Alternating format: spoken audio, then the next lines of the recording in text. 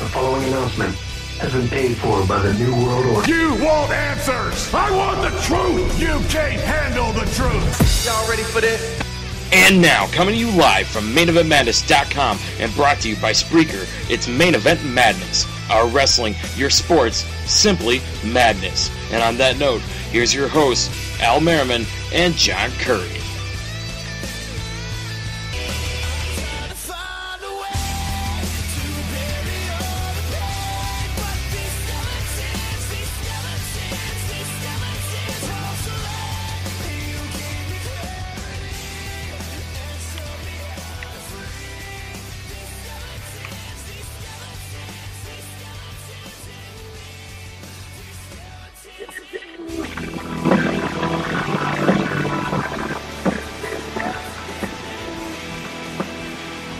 All right, ladies and gentlemen, this is episode number 1 of Main Event Madness with your host, Alfonso Merriman, and my partner in crime, John Curry.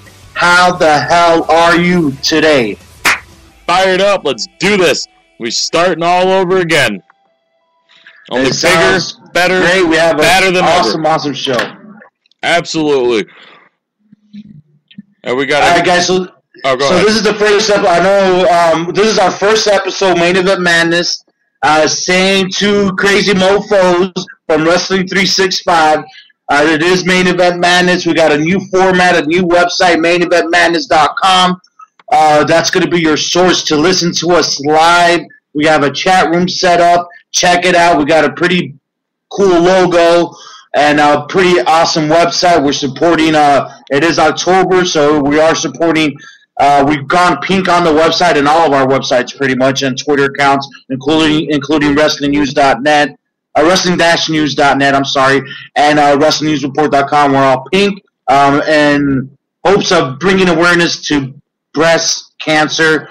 So, we have something later on we're going to talk about with Susan G. Komen, and I've entitled it The Good, the Bad, and the Ugly, for a couple things, and you'll find out later. I'm going to give you guys the facts, and I'm going to let you guys decide if you should give towards the charity or not. But my goal is to bring awareness. I have a mom. A lot of people have dealt with breast cancer, so you guys got to go out there, check it out. Do your what is it? I forgot what it's called right now. Get out there, get your mammograms checked. Mammogram, thank you. Don't be afraid to do it. We want you guys to carry those for as long as possible. All right. Exactly. You need to be here to listen to Main Event Madness each week. Bottom line, get out there, get yourself checked. Make sure you're keeping yourselves healthy. Make sure you're being on the forefront of this, and you're making sure that you're catching it in time, that you guys still can live on, prosper, and of course listen to Main Event Madness every week. That's right, folks. So Main Event Madness, I just want to let you guys know, I love it. I love our slogan, right? So it's our wrestling, your sports, and it's simply madness. So we're combining it all, folks. We're going to talk about our wrestling. We're going to talk about your sports, mix it up. We have a great format, a great lineup. We have William Behrens, or Bill Behrens, known by most of you. He's an independent booker, and he has a lot of clients, including AJ Styles. I believe he's just got Ezekiel Jackson. I mean, the list goes on and on. The Hardy. He has a lot of people that he's represented throughout these years, and he'll be on the show to talk about his experiences. So please, if you have an event coming up or anything like that, visit SBI Bookings, SBIBookings.com, and he has a list of all of the people that he represents, and he's a great guy. We're going to have him on the show at the end of the hour, pretty much here around. So he'll be on the show a little bit later, guys. About an hour and a half from now. An hour and a half, sorry. I got my eye. And before we continue, this is a very interesting show. We're all going through a lot of crazy stuff today. For some reason, October 1st, for a lot of us, is a crazy day. For all these different reasons, personal reasons. But my personal reason is my eye is swollen and it keeps on getting bigger.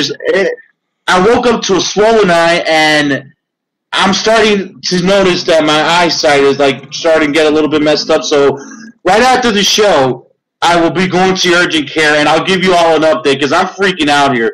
So bear with me if I'm getting times and numbers wrong, but I usually do that anyways. It's just a part of me. But, well, October 1st is bad for you. October 2nd is going to be a little tricky for me. My grandmother, I don't want to say ironic enough, but my grandmother is going in for a double mastectomy tomorrow for breast cancer. So October 1st is bad for you because you have one eye right now, and October 2nd is bad for me.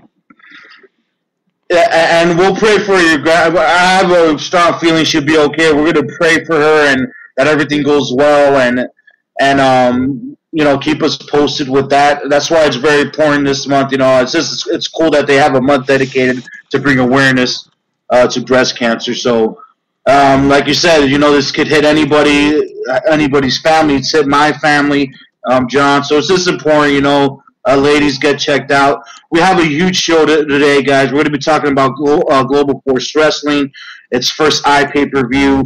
We're talking about the road to the World Series, which John's going to enlighten us on that. We're going to talk a little bit about the NBA. We have Randy Orton's future plans going into WrestleMania 31. We're going to have Yes, I know. It's going to be a tough one if the reports are true. Then we're going to break down Bray Wyatt, Luke Harper, and Eric Rowan. What the hell happened to the Wyatt family? That's going to be a big they got a topic blown for apart. discussion That's later. what happened. Say that again, sir? They got blown apart last night. That's what happened. That's what happened. Yeah, and it's a sad thing, and I think we're going to break it down a little bit later when it comes to that. I just feel like they definitely dropped the ball literally on that. So let's get right into it. We got some independent news here with Double J, Jeff Jarrett, and I wanted to talk a little bit about Global Force Wrestling and their future. And they just had a pretty big announcement, and it's not 100,000% confirmed. I'll say it's 99% confirmed. That's but a it's drop looking off like and a half there, man. 100,000% to 99%. there you go. There you go. I know it sounds bad, but but it looks like Global Force Wrestling is going to finally hold an pay-per-view event. Now, I'll tell you this. I wanted to kind of break it down to you guys. So apparently what's happening is that they're going to be hosting New Japan's pay-per-view or a show and put Global Force Wrestling name attached to it and selling it as Global Force Wrestling. Essentially, bringing New Japan Wrestling to the States or online with the pay-per-view. He did say that it was going to be different. I just did not see this type of difference. I thought he was going to have his own roster. I'm wondering if he's made all these connections with all these territories around the world already, and it literally is around the world. I mean, Africa, Canada, Japan. He's made all these connections with these organizations, and I'm thinking that he's possibly thinking of just holding these pay-per-views there, using their talent, and just slapping his name on it. So I don't know if he's planning on having an actual roster. And I don't know if he's just doing his pay-per-view events just to get his name out there and start off small. What is your take? Do you think that I'm reading too much into this? Because I don't remember the last time I've ever seen a promotion kind of slap their name on something like Double J's doing here. I mean, it's definitely interesting because we all thought when Global Force Wrestling was announced that it was going to be a company rivaling TNA, rivaling WWE and Ring of Honor, and it was going to be another alternative. But as the news has trickled out over the last, 6 months or so since Global Force Wrestling was announced, it's kind of more like it's, like you just said it, they're going to just have shows like that and they're just going to slap the GFW name on it, which is different because I don't really know how people would react to that because, everybody wants their own promotion, and you never really had somebody that it's like they're not exactly a pay-per-view distributor, or it wouldn't be like they're a distributor. It's just like It'd be like WWE promoting a WCW pay-per-view or something like that. I don't really know. It's kind of weird, you know. He definitely did say it would be different, so I mean, it would be different. And he always said that he wanted to get all this great mix of talent or showcase it. Yeah, it'd be it worries me. Not that it worries me. I was expecting a new wrestling company, so I think we all had our hopes up, and we're all excited for that next WCW-esque company to be there, because TNA in that regard has let a lot of people down, and that people are tired of WWE being the only name in the game. And once Jeff Jarrett left TNA and had all this momentum behind it, we all got excited. Oh, this is finally going to be it. There's finally going to be a number 2. Not really. And here's the thing. Let's say, John, his plan is still to be an alternative to the WWE, TNA, and even Ring of Honor for that matter. Okay. Let's say that is still his goal, and he's going to have a full-fledged roster. I don't know if this would be a great business decision on his end to attach his name to a different wrestling product if it's not really going to be his product.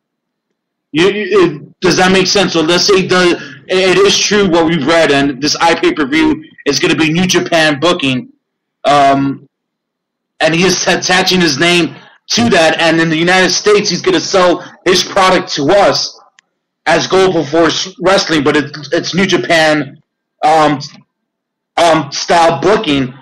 And then 6 months later, 3 months later, he says, well, now I got a roster and I got my own roster. I don't know if that's good business decision making. You know, I don't know if that's going to be great for him, and I don't know if he's trying to rush it too fast. Look, he has a huge buzz. He left TNA and he jumped right into Global Force Wrestling. Mm-hmm. He has his website. He's got 10,000, 20,000, whatever it is on social media, 100,000 on his Twitter, and on Facebook around 20-something thousand for Global Force, whatever the case is.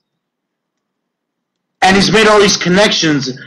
I just feel like it's probably too fast, but I mean, I don't know. We got to see this thing play out. It might be the best thing we've ever seen. It just seems like he's taking a different approach where we thought it was going to be a third company or fourth, fifth, company in the States, and he was going to bring talent. My idea was that he was going to bring talent from around the world into the States, and he was going to have one of the craziest talent pools known on this wrestling planet. Because it's now, and all these different styles and stuff like that. So that's what I still want to see. I don't want to see him put his name on a different wrestling promotion and then do it again the next month and then do it again the next month.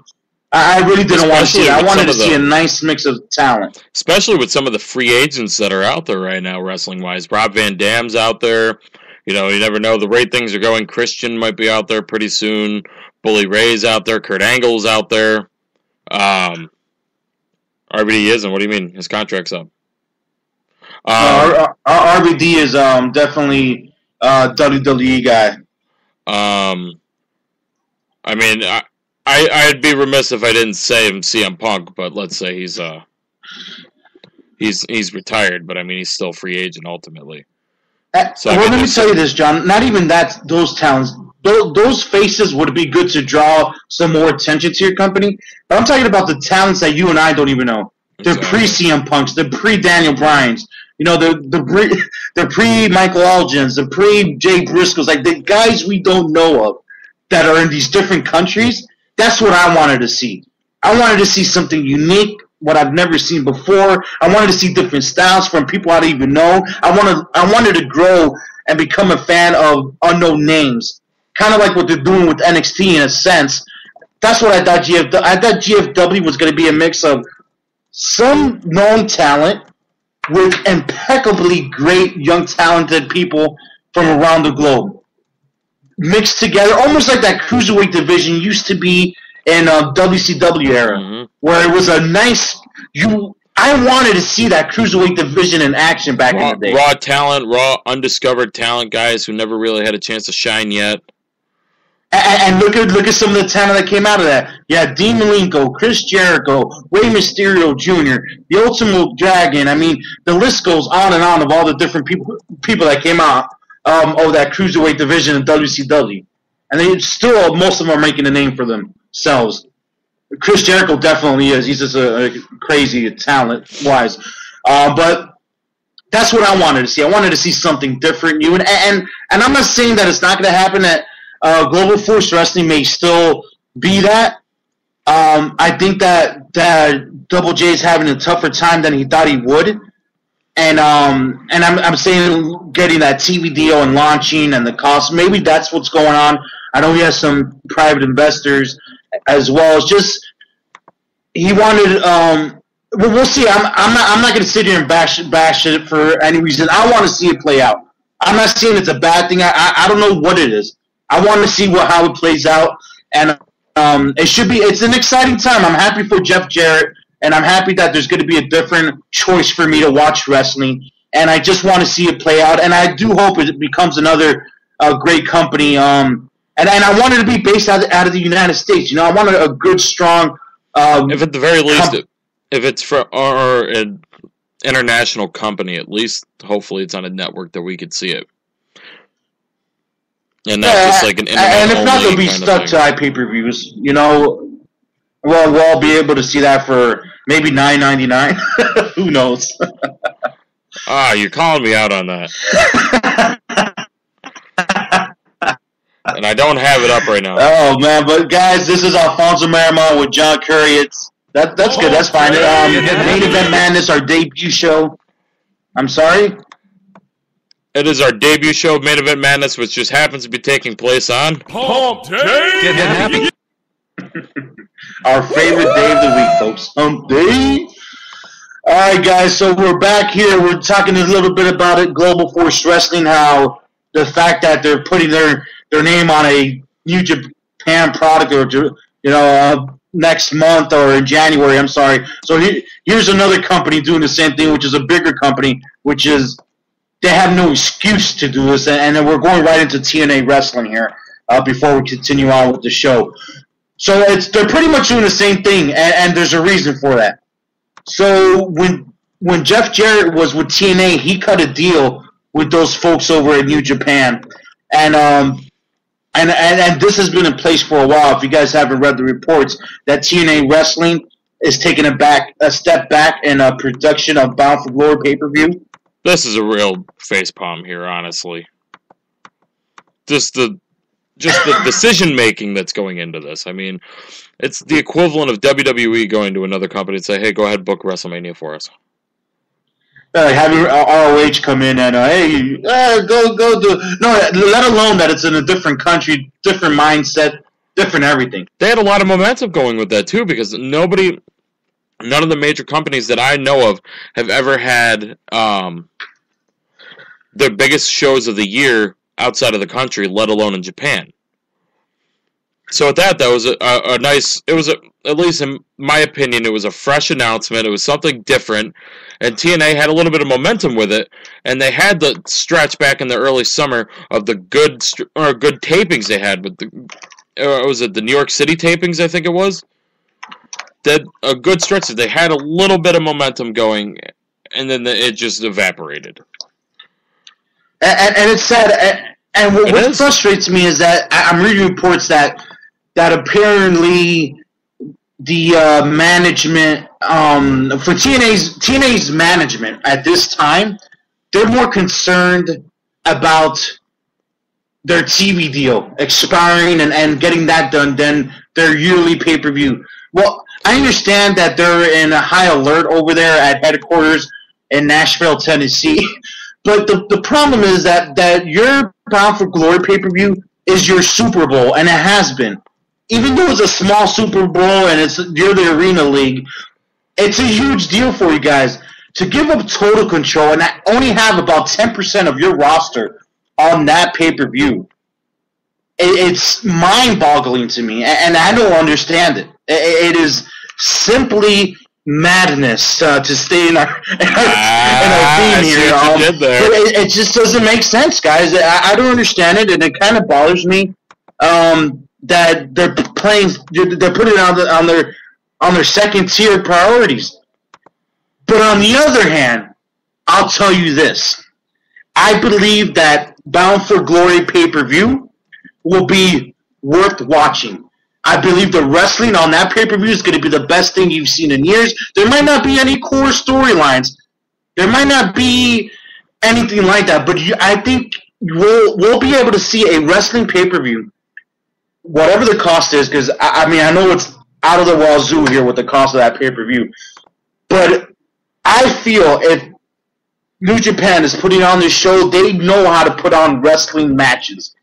And we may not know Yakamaregeba versus whatever the names are, Wrestler A versus Wrestler B. We might not know them here in the States, but I guarantee you, we might not need to see a storyline built to it. They're going to have some great wrestling matches, and the matches will tell the story itself. And I think we might see a little bit of old school wrestling at this Bound for Glory pay-per-view, and it might be a delightful pay-per-view to watch.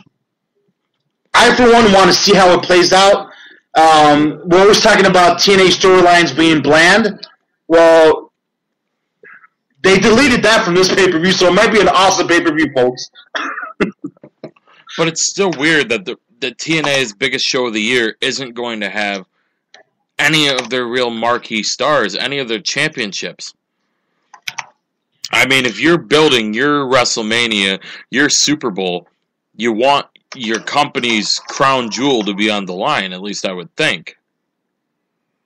And, yeah, I mean, it's not going to happen. Yeah, I mean, it is, that's one of those strange things that is not happening, that, the major titles aren't going to be defended. None of them are going to be defended. I'm sorry? Yeah, none of them are. And it's one of those things that I also read that the Japan wrestling fans don't like to be deceived, right? They don't like to know that you guys got to remember that this is a TNA spoiler alert. So if you want to mute for half a second here. Spoiler alert. Yeah, we might have to get an audio clip for that. But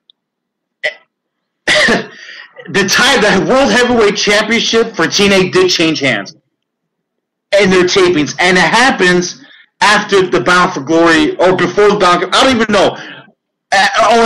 Technically, it happens after the Bound for Glory pay-per-view. So technically, Bobby Lashley would have to be at Bound for Glory as champion. I think it's a cluster F. All right, so that's pretty much just to say the least. So the fans apparently in Japan do not like to be deceived or be called stupid when you bring a champion into their hometown that is not really a champion because he already lost the title. So kind of like what WWE does to his fans sometimes, and they think that we forget everything all the time. It's kind of the concept there. They don't like to be belittled and be called stupid, kind of like what Vince McMahon does a lot to his fans. But why wouldn't the title changes be allowed to take place there? I mean, do they not like seeing new champions? I mean, that's one of the most exciting parts of pro wrestling. It's not that the title change not being the problem is that the title change already happened. Now, if you bring a person over, the only problem is that the title change happened. That's the problem. Now, if you build up a big match, they're going to want to see it. Like if it was Bobby Lashley versus Bobby Roode or whatever the case is, because that's probably would have been their big match, and no title changes happen, okay, come over here and let's fight for the title and wrestle for the title. But it's not like that. The problem is that title changed already. They will want to see a championship match, but it's just the way that everything booked. These TV tapings really screwed TNA.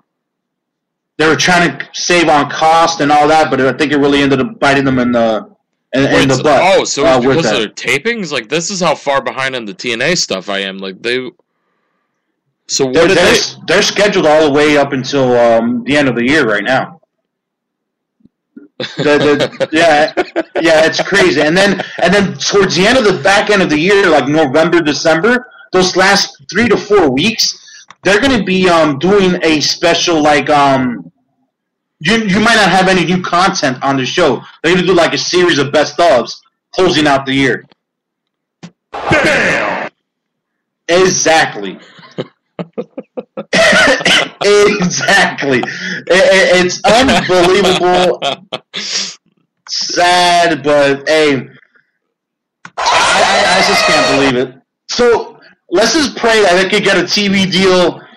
At heart, we are wrestling fans, you know, and we love to see different products out there, and it just doesn't look good, guys. A decision like this is not helping their chances of making them not look Bush League right now, and that's exactly how they look. Definitely. And you know, I hate being so negative, so here's a positive spin on it. They're still bringing in about 1 million viewers each week. So, I mean, if I owned a WGN or one of these networks, hey, that's an extra 1 million people that I'm getting into my network. You know, at least let's say 800 or 700,000 people follow TNA over. It's a nice jump. So they still have that chance. Because right now GFW ain't pulling on 1 million anything. So TNA, you know, they have a small brand there that they could build on.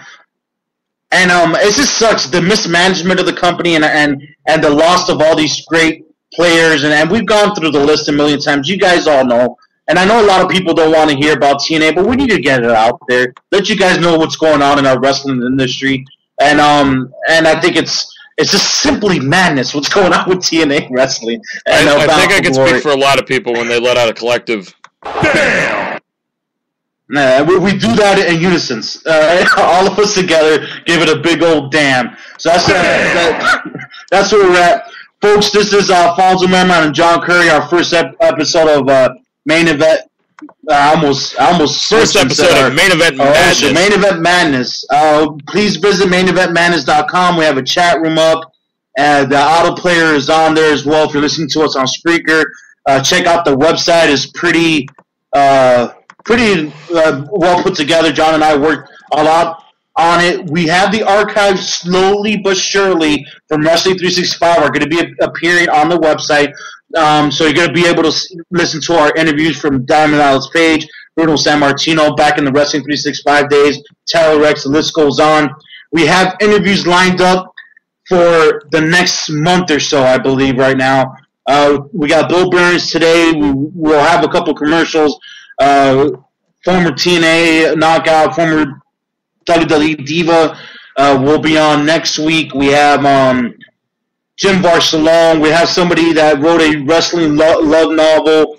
Should be a very interesting interview. And we'll have a couple other things lined up as well. So that's going to be coming up in the next month. We have a bunch of great stuff. And let's continue on. We're going now into the sports realm. And this is... I'm going to let you guys know as of right now, our first episode of Main Event Madness.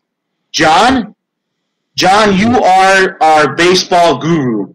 So this is your segment of the show.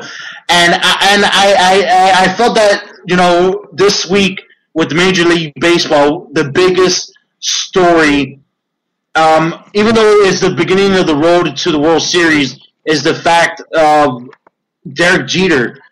Actually, you know, he's done.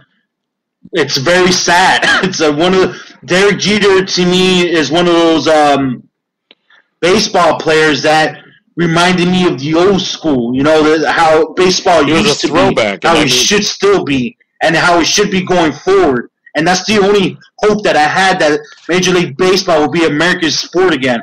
Was Derek Jeter? You know, like he is a baseball player, and what a baseball player should be, I think. And I hate the Yankees. So I was just putting it out there. Derek Jeter, I thank you for all the entertainment, for busting your butt. I enjoyed watching you, even though you were a Yankee. And I know we got a special tribute that I think John has queued up here. Yep. Sorry, I was in the middle of a good stretch there. Getting all refreshed. And now the end is near, and so I face the final curtain. You know what? My friend, I'll walk from here. I'll say it clear. I'll state my case. What's happening, fellas? I'm certain Who's winning? We are. Hey. This is Stan.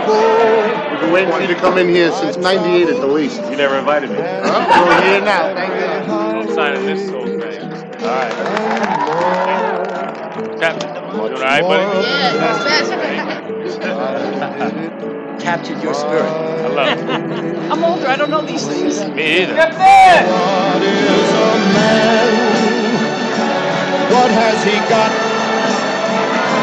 If not himself, then he has not to say the things he truly feels, and not the words of one who kneels. The record shows I took the blow and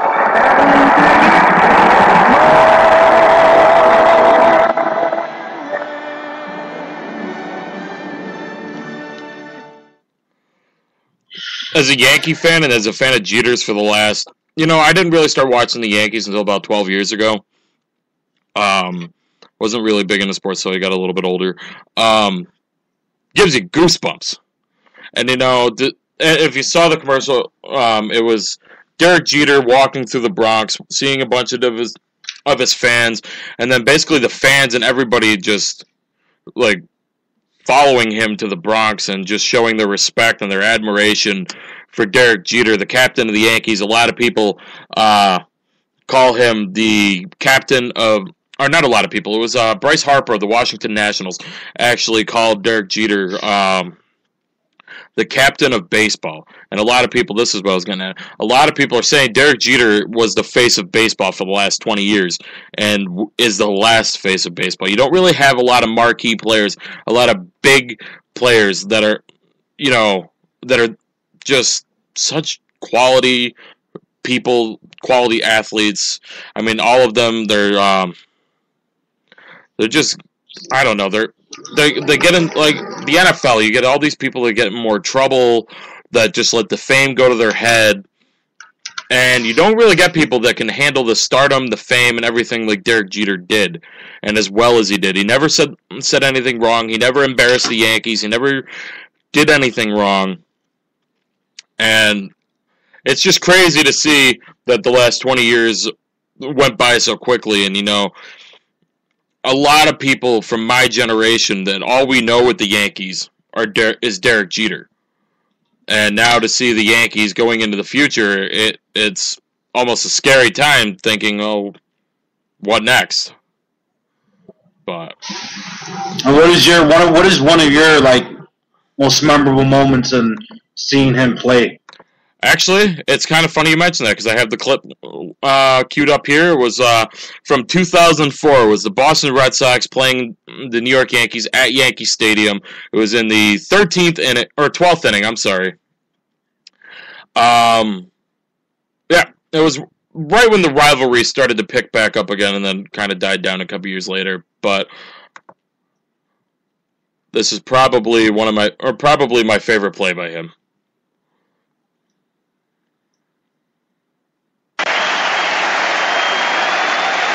1-2. He loops that to left field. Going to be a tough play. Jeter on the run, makes the play, and flies into the stands. Oh, what a play by Derek Jeter.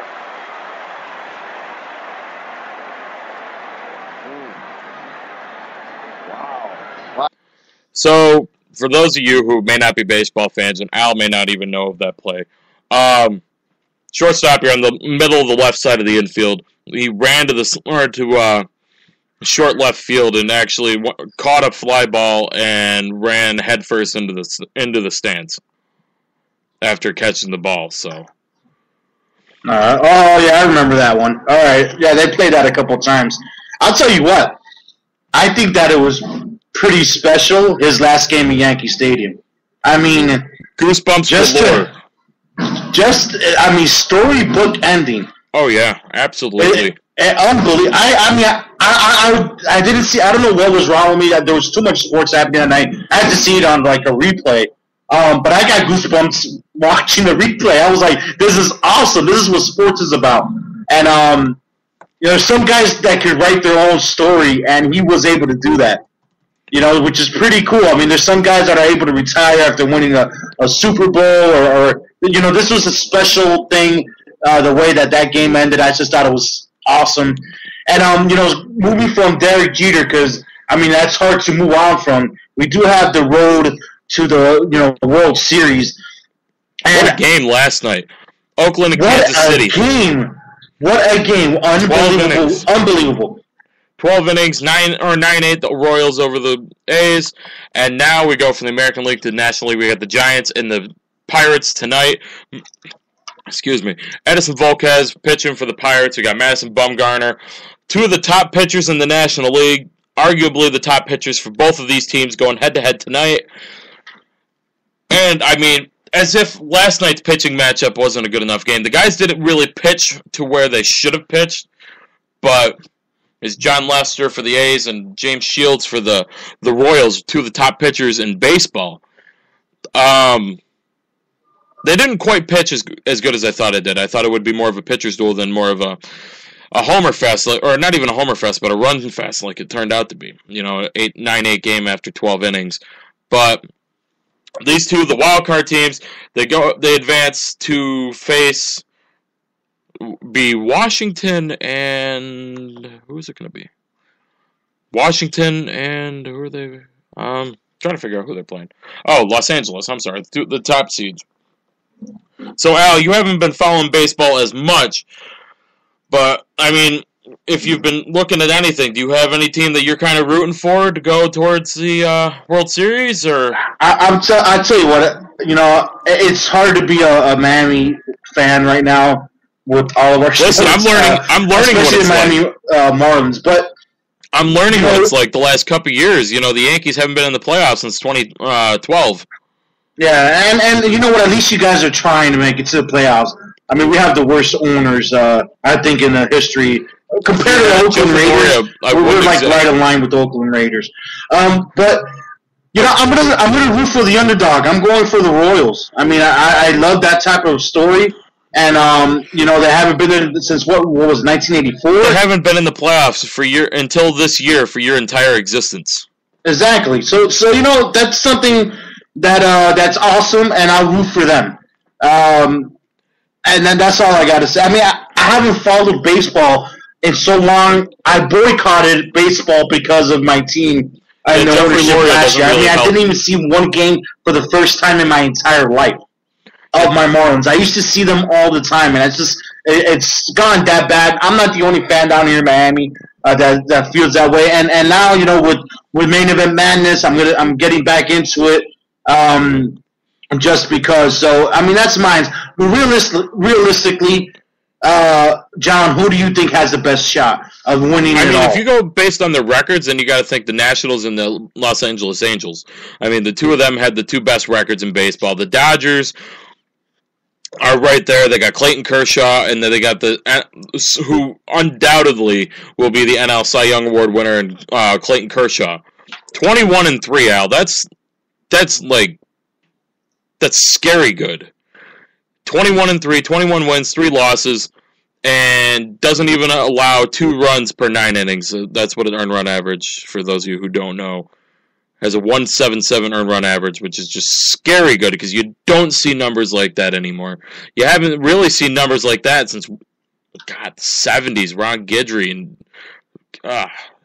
I would not want to play him.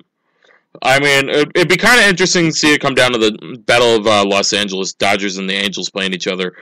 I respect the Baltimore Orioles. They won the division that my Yankees are in. I respect what they've done. They have a good team this year. I don't really care for the team too much, nor the Tigers, so I'm not really worrying about that. I'm kind of rooting for it to be Nationals and the Los Angeles Angels this year. Those two teams I kind of respect, kind of like pretty good. The Nationals got a lot of young players: Steven Strasburg, Bryce Harper, Ryan Zimmerman, Jordan Zimmerman. So yeah, they got a good core of people. And it's going to be a lot of great baseball. If any indication was that game last night, so exactly. We'll be talking about it along the way throughout the entire I kind of feel like for you, and especially for Wayne, I kind of feel like I'm talking in French. You guys have German subtitles on. I love that. All right, let's continue on here. That's our Major League Baseball talk with your guru, John Curry. I'm calling him a guru. I don't know if that's a good that's thing all right. or bad. Anybody wants to talk baseball with me? We got some plans coming up this winter. We might do an off-season show for baseball. Just talk some rumors, maybe like once a month or something like that. Try to collect up the best rumors that are going around. But yeah, you're listening to the first ever episode of Main Event Madness. We are live, maineventmadness.com, Spreaker.com. I hate this link, but we can't change it. Spreaker.com/Wrestling365. TuneIn.com, search Main Event Madness. Stitcher.com/podcast/Wrestling365. And search Main Event Madness on iHeart whenever they actually decide they want to upload us. Oops, did I just take a shot? I think I did. I think you may have, but it's okay. Oh, and guess what, guys? We got new Twitter handles. Yes, you and do. I've been going back and forth, and I don't know if I should change it back. But as of this moment, I'm Al Me Madness. I don't know if that's right or wrong, but that's what I'm using. And then if you want an easier one, or one that's not as... I don't really know what to call that. You can follow me on Twitter if you haven't already. It's at John MEM Radio. So I'm Al Me Madness. I might have to change that. Well, I might have to do a vote later and see what's best. Your thing is reminding me, I don't know why, but of the one of Jericho's first promos when he came back those years ago. Me want title match. I'll organize it for you. There you go. It does actually remind me of that. I might have to change it. All right, folks. Well, as of now, just follow me there, and when it changes, it changes. But I do believe we got a commercial break coming up, Al, if I'm not mistaken here. Yes, I think, yeah. Yes, we do. All right, guys, we're going to take a quick commercial break here. We'll be back in a minute or two. Coming up, we got a very interesting segment, The Good, the Bad, and the Ugly with the Susan G. Komen Foundation. Also, speaking of Randy Orton, that was a little bit of a teaser coming up. Also, some news on Randy Orton going into WrestleMania 31. And, we're giving predictions on the World Series. You know what? We got predictions. It's never too early. It's October 1st. You know what's starting up this month? Basketball. The NBA is back later this month. We're going to take a commercial break. We'll be back in a couple minutes. Got a loaded show coming up in the second half here on Main Event Madness. And that's it. We'll be right back. Hey, you. Yeah, you. Looking for quality wrestling news with an international flair? Looking for results and news from around the world? Look no further than Wrestling-News.net. Wayne Daly and his crew have you covered from top to bottom, from WWE to TNA to the top independent companies from around the world. Check them out, Wrestling-News.net. Looking for more than your average wrestling website? Looking for the fastest growing wrestling news site on the internet today? With quality news, results, and more. Wrestling News Report has everything you'd want in a wrestling website. Al Merriman has you covered with the latest and biggest stories of the day from all around the world of pro wrestling. Check them out today, WrestlingNewsReport.com. So you're cruising around the internet looking for some entertainment. What if I told you there's a hard-hitting, fresh, and opinionated podcast out there covering everything from WWE and TNA to the NFL, the NBA, and MLB? Well, that's reality. Main Event Madness is here. Don't miss us every week on MainEventMadness.com as well as on TuneIn Radio and Stitcher.com. Main Event Madness. Our wrestling, your sports, simply madness.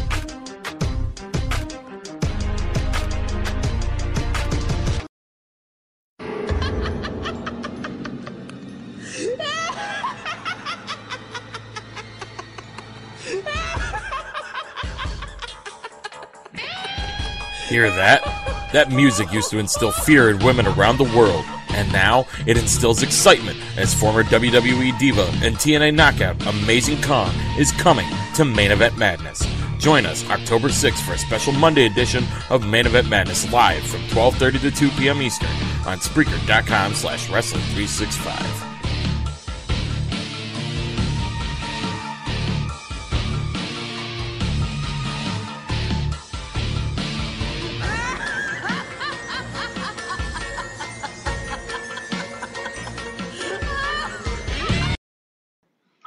All right, folks, we are back here on Main Event Madness. This is our first edition here. We are live, maineventmadness.com, Spreaker.com/Wrestling365, TuneIn.com, search Main Event Madness, iHeart.com, search Wrestling365, Main Event Madness. I doubt they've even uploaded this. Or Stitcher.com/podcast/Wrestling365. We're there. And also, we're live, Wrestling-News.net, WrestlingNewsReport.com. You guys want to check out your wrestling news for the day? You guys want to check out, there's a couple older columns on there on Wrestling-News.net. You want to check those out. I believe Al's got a column or two up on his site also. You guys want to check out some columns, some news? Why not listen to the Main Event Madness? That's almost a force of habit there, guys. Why not check out Main Event Madness, our debut show right now? But, yeah, we got a loaded show. We got Bill Behrens coming in about 45 minutes from now. We've got, as you heard in that last commercial, we got Karma on October 6th. We got Jim Varsalone next week. We've got, Al, help me out here. We got a bunch of other news. We got Matt Hancock, which he is Diamond Dallas Page right-hand man. He's doing a lot of workshops with him with DDP Yoga, so he's going to be on the show. We're going to have him after all of that. We have a gentleman, and I wish, you know how I am with pronouncing names. You guys all gave me scrap about Kikyo Nakamata? Nakamata, whatever I said. Nakamura. But this gentleman's name is Lee C. Lunsford, and he wrote one of the first ever wrestling love novels. So we're going to have him on the show, talk about his experience. He has 2 more novels coming up. You can find it on BarnesandNoble.com, Amazon. It's everywhere, and it's called a Roadie Pinta Love. That's off the top of my head. I can't believe I remember that. Roadie Pinta Love. So he's going to be on the show. And we got some news that we have a former WWE superstar and a former TNA superstar, which was he was with the company for maybe 2 episodes, like last month or 2 months ago. I don't want to give out the name because we're having a couple back and forth emails. I want to make sure it's 1,000%. And once I get that 100% confirmation, we'll let you know. But this guy's a big name. We're looking forward to having him on the show. So should be a very dominating interview. That's my hint. Dominating. That sounds kind of scary. Just because I know who he is, and I don't want to think about the domination there.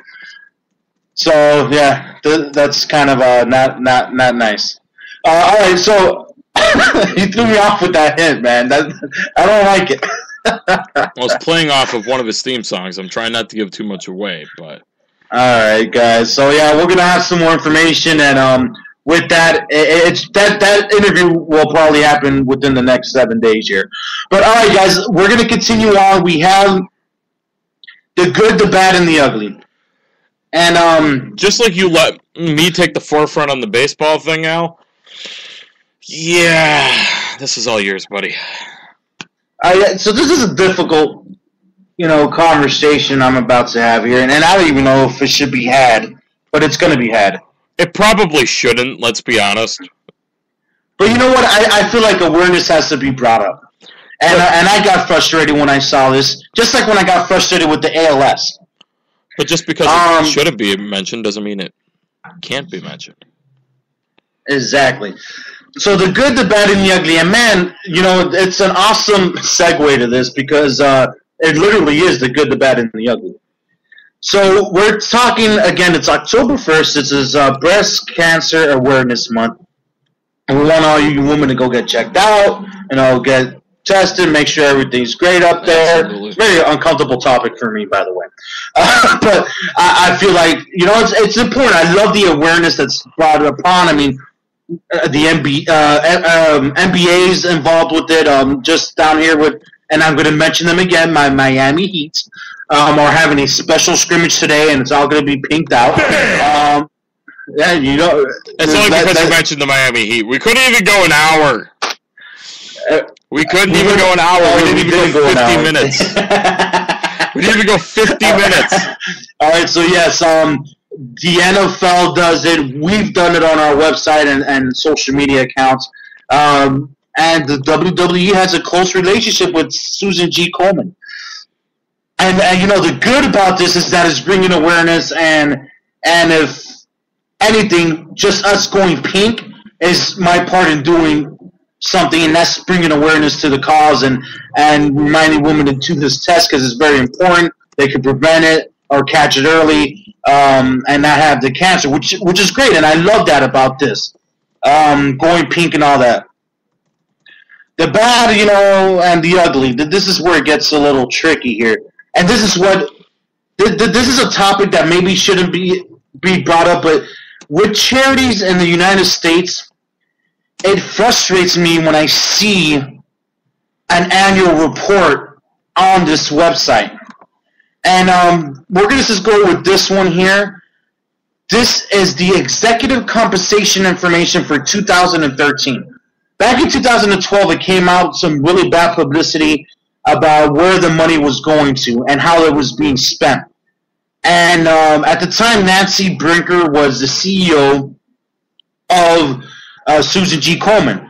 At the time, she was making $548,000 annual salary.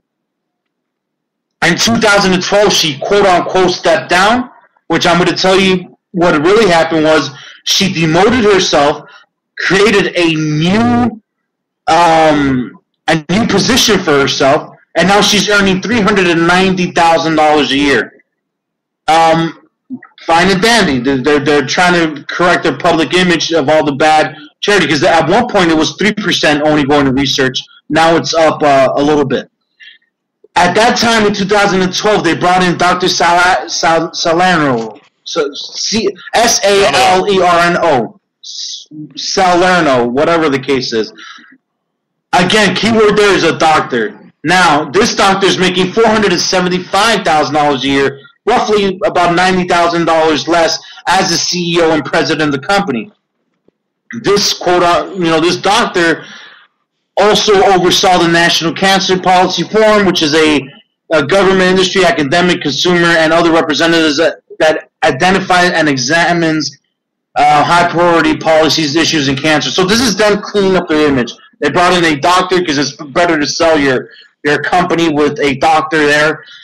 And I'm telling you, sell your company because only 13% of the money that is being raised is going to actual research and I just thought it was wrong that you're putting in all this money and only 13% is going to research, and these people are getting paid $500,000 to be a CEO of a nonprofit organization. So you're selling me on this charity, and it's the same thing with ALS. ALS was at 7% that's going to research. Now, I would prefer to put my website pink than donate money. And I prefer to show support and the cost for women to go get their stuff checked out than donate money to this. It just doesn't make sense to me. And that's the ugly part about it. All these charities in the United States keep on saying that they're nonprofit. Yeah, you get, and you know what? I'm going to give it to Susan G. Komen. I was looking at several different websites, and I did a couple, research. There's charities out there that the CEOs and board of directors are making millions of dollars each. So before you donate, just look at where your money's going. If you don't think the money is the way that you should give, because money is easy. John, you could go and grab $5 and donate. I could go and grab $5 and donate, but what does that do for me? What does that do for somebody that might have breast cancer and is not being checked out? My way of giving back is on this radio show. My way of giving back is on my Twitter handle with my about 5,000 followers on there. That's my way of giving back. Bringing awareness to the cause. my personal opinion, I'm not going to donate to a charity that's only giving 13% of my money when these people are making $548,000 a year annual base salary on a nonprofit charity. So it's good in a sense that, yeah, Susan G. Komen is a big name. And just to give it to you in more perspective, if you want me to break it down and why it's frustrating to see this, their March 2013 annual report, they received, you can bear with me, guys, $366 million. Oofa. $49 million of that went to research. Doesn't add up to me. It just does not add up to me. Well, they had a good Christmas. Yeah. And what's funny is that $49 million went to research, but of that $49 million, $6 million went to salaries and benefits. $17,000 went to supplies. Postage and shipping, $26,000. Well, that's understandable. The way that, absolutely insane. The way that shipping costs are going up, and the way that even stamp costs are going up. I mean, they've gone up. What are they, like 50 cents a stamp now? Yeah, I mean, it's crazy. That part I understand, but I mean, so of the $366 million, $49 million is going to research, and $6 million of that $49 million is going to salaries. It doesn't add up, folks. It just doesn't add up. Again, the good, the bad, and the ugly. The good is bringing awareness. The bad and the ugly is, I don't know if donating money is the best thing to do in our United States of America. ALS is only at 7%. Due to my horrible math calculations, Susan G. Komen looks about 13%. There's a lot of charts here, and these numbers, with my eye, it's not going to happen right now. But so that's me bringing some light on a matter that people may not know too much of, because it's very easy. Our society has been, I don't know, I could go on and on with this. Just guys, be aware. He's not joking either, guys. He could really go on and on about this. Yeah, I mean, and if you need more information, you don't believe me, go to SusanGColeman.com. Look in the website. I found it. It took me about 10 minutes. I could even post a link later. Just look at what you're donating. Do some research. Google is a powerful tool. And if you don't believe the first article, go to the second, third, and fourth, and look at your sources and verify them and see what is real and what is not.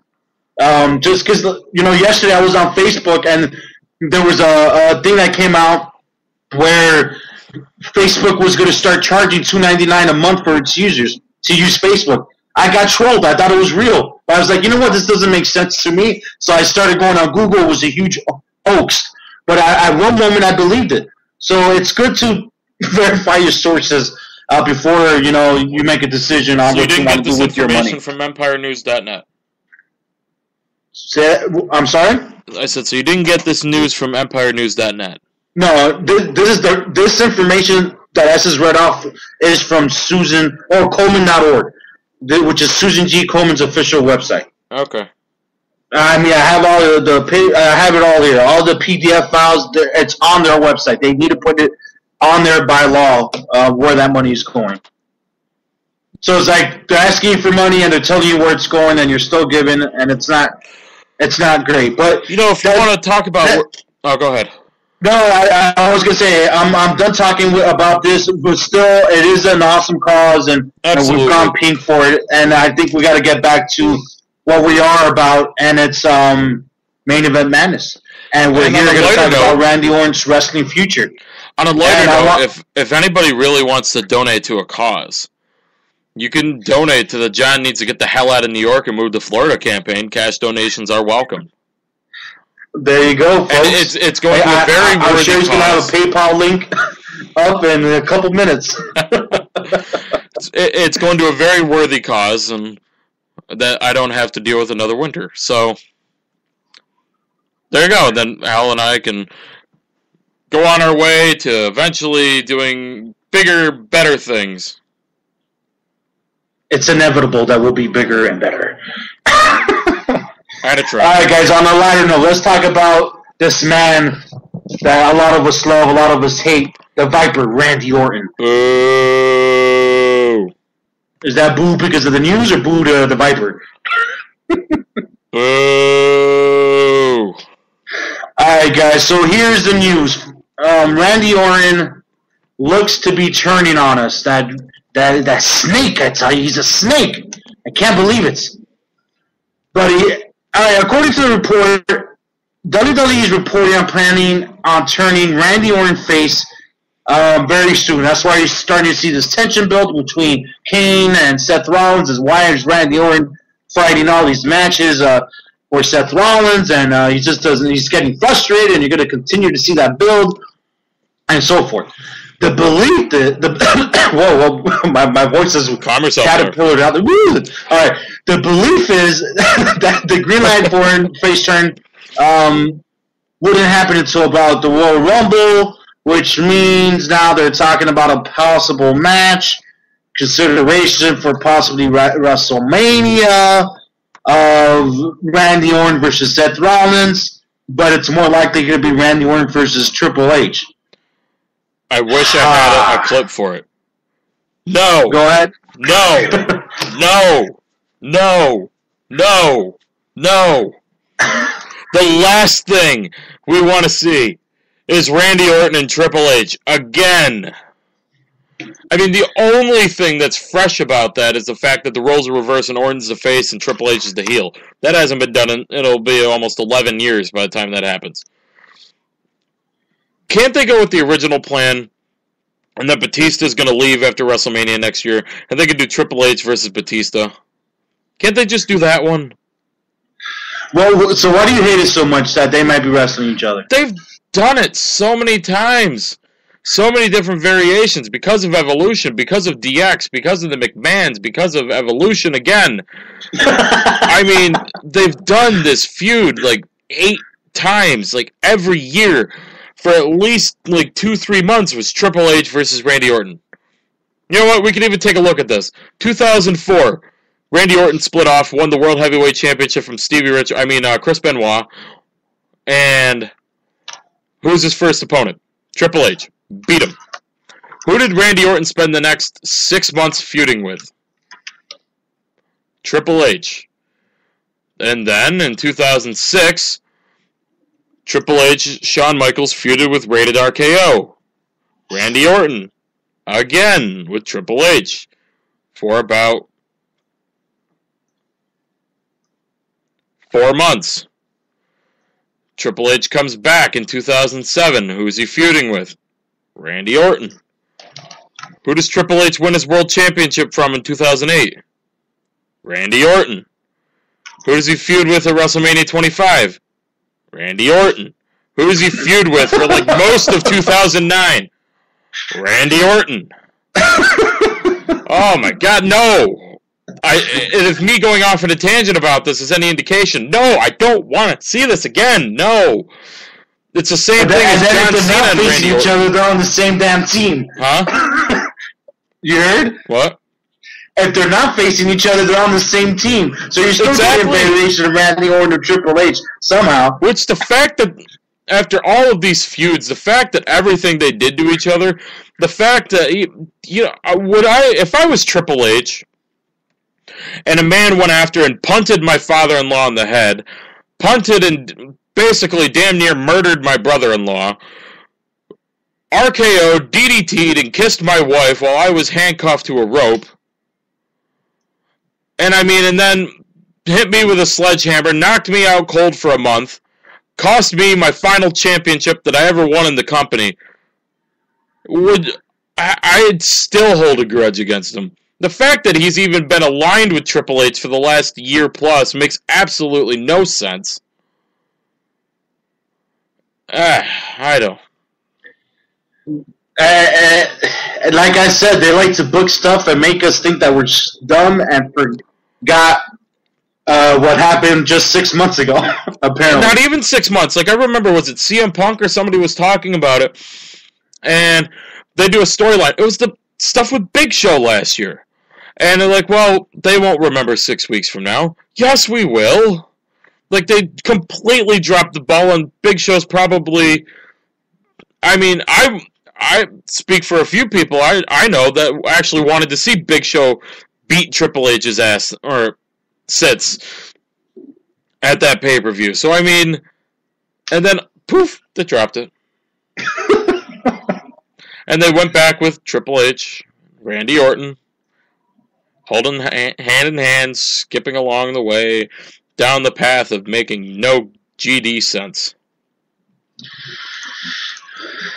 On the latter note, listen, you have rants like every week.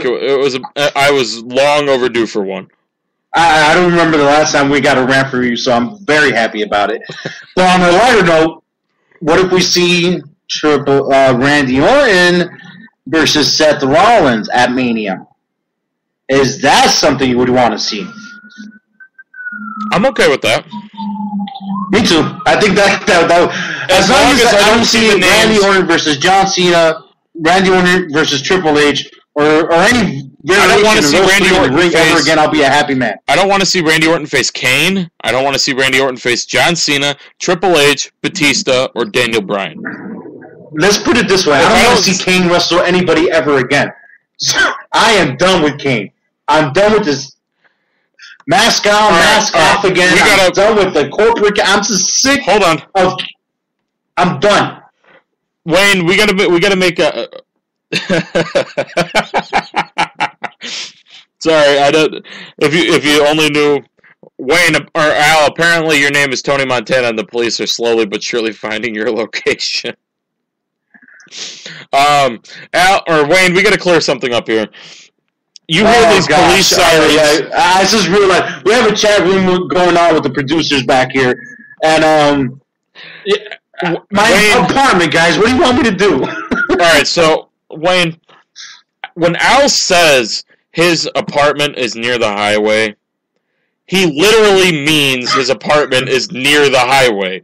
You spit a loogie out from his front porch and you're hitting a car on the opposite side of the road. Yeah, I get scared that one day there's going to be a car accident and I'm going to have a piece of a tire fly through my balcony window. I mean, haven't you almost hit a car that's going by on that overpass when you've been stretching in the morning? Yeah, with my elongated arms here. Yeah, it's crazy. I mean, Wayne, he barely has caused an accident out there. I mean, he barely has room for his yoga mat for DDP yoga without it going in the middle of the road and causing an accident. Yeah, it is. They have done that. Didn't you hear about the pileup that they had on that highway? It was when I was doing my DDP yoga. It just no, if you read what he just said. I'm not going to acknowledge what Wayne just said, but just read the chat and you'll see what he's talking about. Oh, God, we can't even mention this. This is a PG show, man. All right. Yeah, it's pretty bad. We'll put it this way. There's times that my family members call me so I could run to my balcony window so I could wave at them while they're driving on the highway to work or from home, or from work to home. Now, is it looking straight down or is it looking a little bit over? No. I'm looking outside right now, and eye level, right, perfect eye level. Pretty much, if I had a catwalk, I could walk onto the highway because it's at the same level, pretty much. So, if I had a 2x4, I could probably lay it out there. If there's ever an emergency, I could probably save some lives. Put it that way. 2x4. All right. Jim Duggan, way off topic here. But yes, Wayne, to settle that once and for all, if Al stretches in the morning, I'm pretty sure he punches out somebody's windshield on the highway. So yeah. So every once in a while, we're doing the show, and you might hear some cops out of you guys. So in reality, they're trying to find Al's location, but for some reason, they can never find him. And I'm in plain view. It might be your work looking for you, Al. I don't know. All right, guys, let's get back on track here. We're getting a little bit nuts here on Main Event Madness. This is simply madness, my friend, madness. All right, so let's continue on. We got this show. It's with myself, Alfonso Miramon, and my host, John Curry. Co-host. We used to be known as Wrestling 365. Now we're rolling with Main Event Madness. And what's our tagline? It's your wrestling, your sports, simply madness. Look at that. I just did like an impromptu commercial. There you go. That's how we roll. It's a beautiful hump day here. We got Bill Behrens from SBIBookings.com. He'll be on here shortly within the next 20 minutes or so. We have had several discussions. Major League Baseball, we tributed to Derek Jeter. So once this show is over, we wish you would play it back, listen to us again. You can fast forward while John is speaking. I know you guys rather hear my I'm not going to turn to my voice is annoying. I wouldn't want to hear my voice. But yes, all of our shows are on demand, and we just spoke a little bit about Randy Orton, his future, and his babyface turn potentially. And here's the future of a group that I didn't want to talk about. Its future.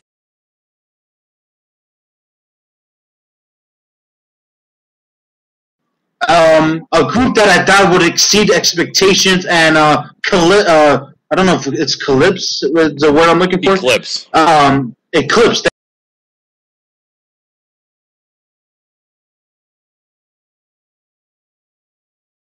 Eclipse. It's like this glass. It's like a lemonade thing. Eclipse. I can't believe I say Eclipse. Eclipse the Shield. I thought they were. I thought this run was going to be impeccable. I thought we were going to have the Wyatt family with a string of gold, and we were going to have the Wyatt family looking like a gold rush. And I was wrong. We got to get that buzzer noise, by the way. The Wyatt family had an awesome vignette. I'll tell you that. Monday Night Raw, their vignette, we got the video up on the websites. Very cool vignette, how they're doing it. Very sad that it's going to happen. And it looks like they're breaking up. I can't even fathom the thought of them not being together anymore. It is frustrating to me. And the indication is that Luke Harper is going to go on a solo run. It doesn't mean 100,000% that they're breaking up, guys, but it doesn't look good going into the future. Would you say that, John? Is that your favorite percentage? 100,000%? Did I say 100,000% again? Well, it's a good percentage.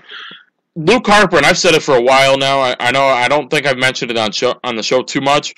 Luke Harper reminds me a lot of Bradshaw about 12, 13, 14 years ago. He's got the build. He kind of resembles him. If he shaves the beard a little bit, he would really have that Bradshaw look to him, and I think that it'll help him because they don't have a lot of really. WWE needs some newer big guys. Kane, and we talked about this last week. Kane, Big Show, Mark Henry. These guys really need to stop.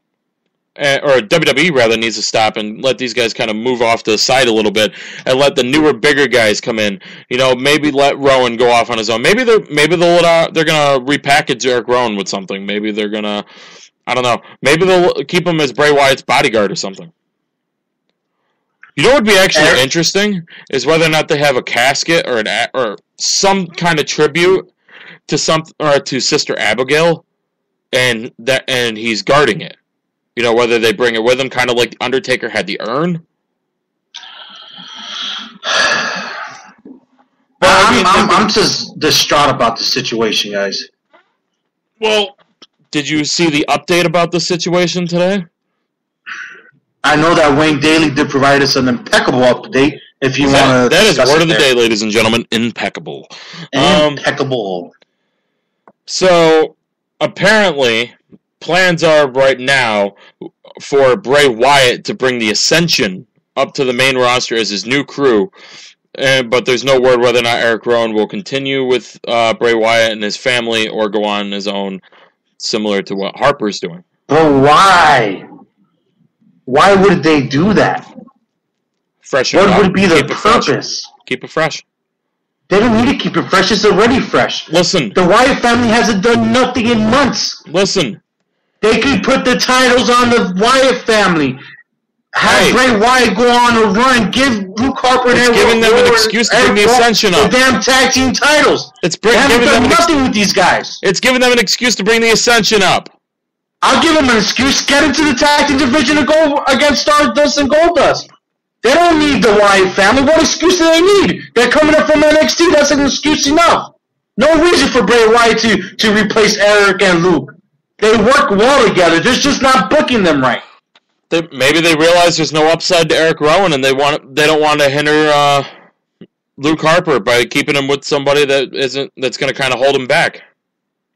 Hold him back. The thing is, they haven't done nothing with the tag team. I don't understand. Because maybe they realize there is no upside to Eric Rowan. You're trying to justify something that is unjustifiable to me, in my eyes. No because reason maybe they realize there's no upside to Eric Rowan. To break up the Wyatt family. They haven't even hit their pinnacle. They haven't hit their stride yet. They're young. They're not. There's so many reasons why the Wyatt family shouldn't break up. They don't even know why we're having this discussion right now.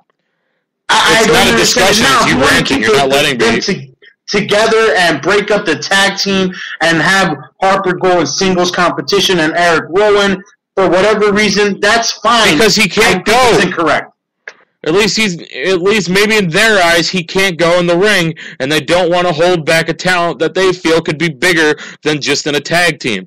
They have a tag team waiting in the wings that could be what the Wyatt family was for Bray Wyatt for the last year and a half, and use them for that purpose. They're younger guys. They could learn from Bray Wyatt. They could learn, and adapt to the main roster and let Luke Harper go off on his own and become his own star.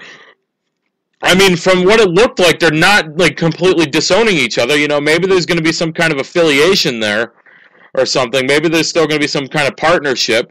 But, I mean, obviously WWE has very little confidence in Eric Rowan because outside of Daniel Bryan, Roman Reigns, and John Cena, he has no single matches. And, I mean, what you hit on with Eric Rowan the Wyatt family not wrestling lately, maybe either he's injured or maybe they just realize, well, you know what, this guy really has no upside to him. Let's just hit the refresh button and start again. And you know what? Seeing an interesting dynamic like the Ascension with the characters that they are down in NXT with somebody like Bray Wyatt is going to be very interesting. I totally disagree. I think that... You don't think that Bray Wyatt and the Ascension is going to be an interesting tandem? I think there's already an interesting tandem, and they screwed it up. They've screwed it up, and they don't know what to do to fix it. And how could they have screwed it up? If you're telling me Bray Wyatt needs to bring up the Ascension, what does that have to say about the Ascension? What does that have to say about the Wyatt? It says family? good things to for me, the It Ascension. says that booking is crap right now. It says good things for the Ascension.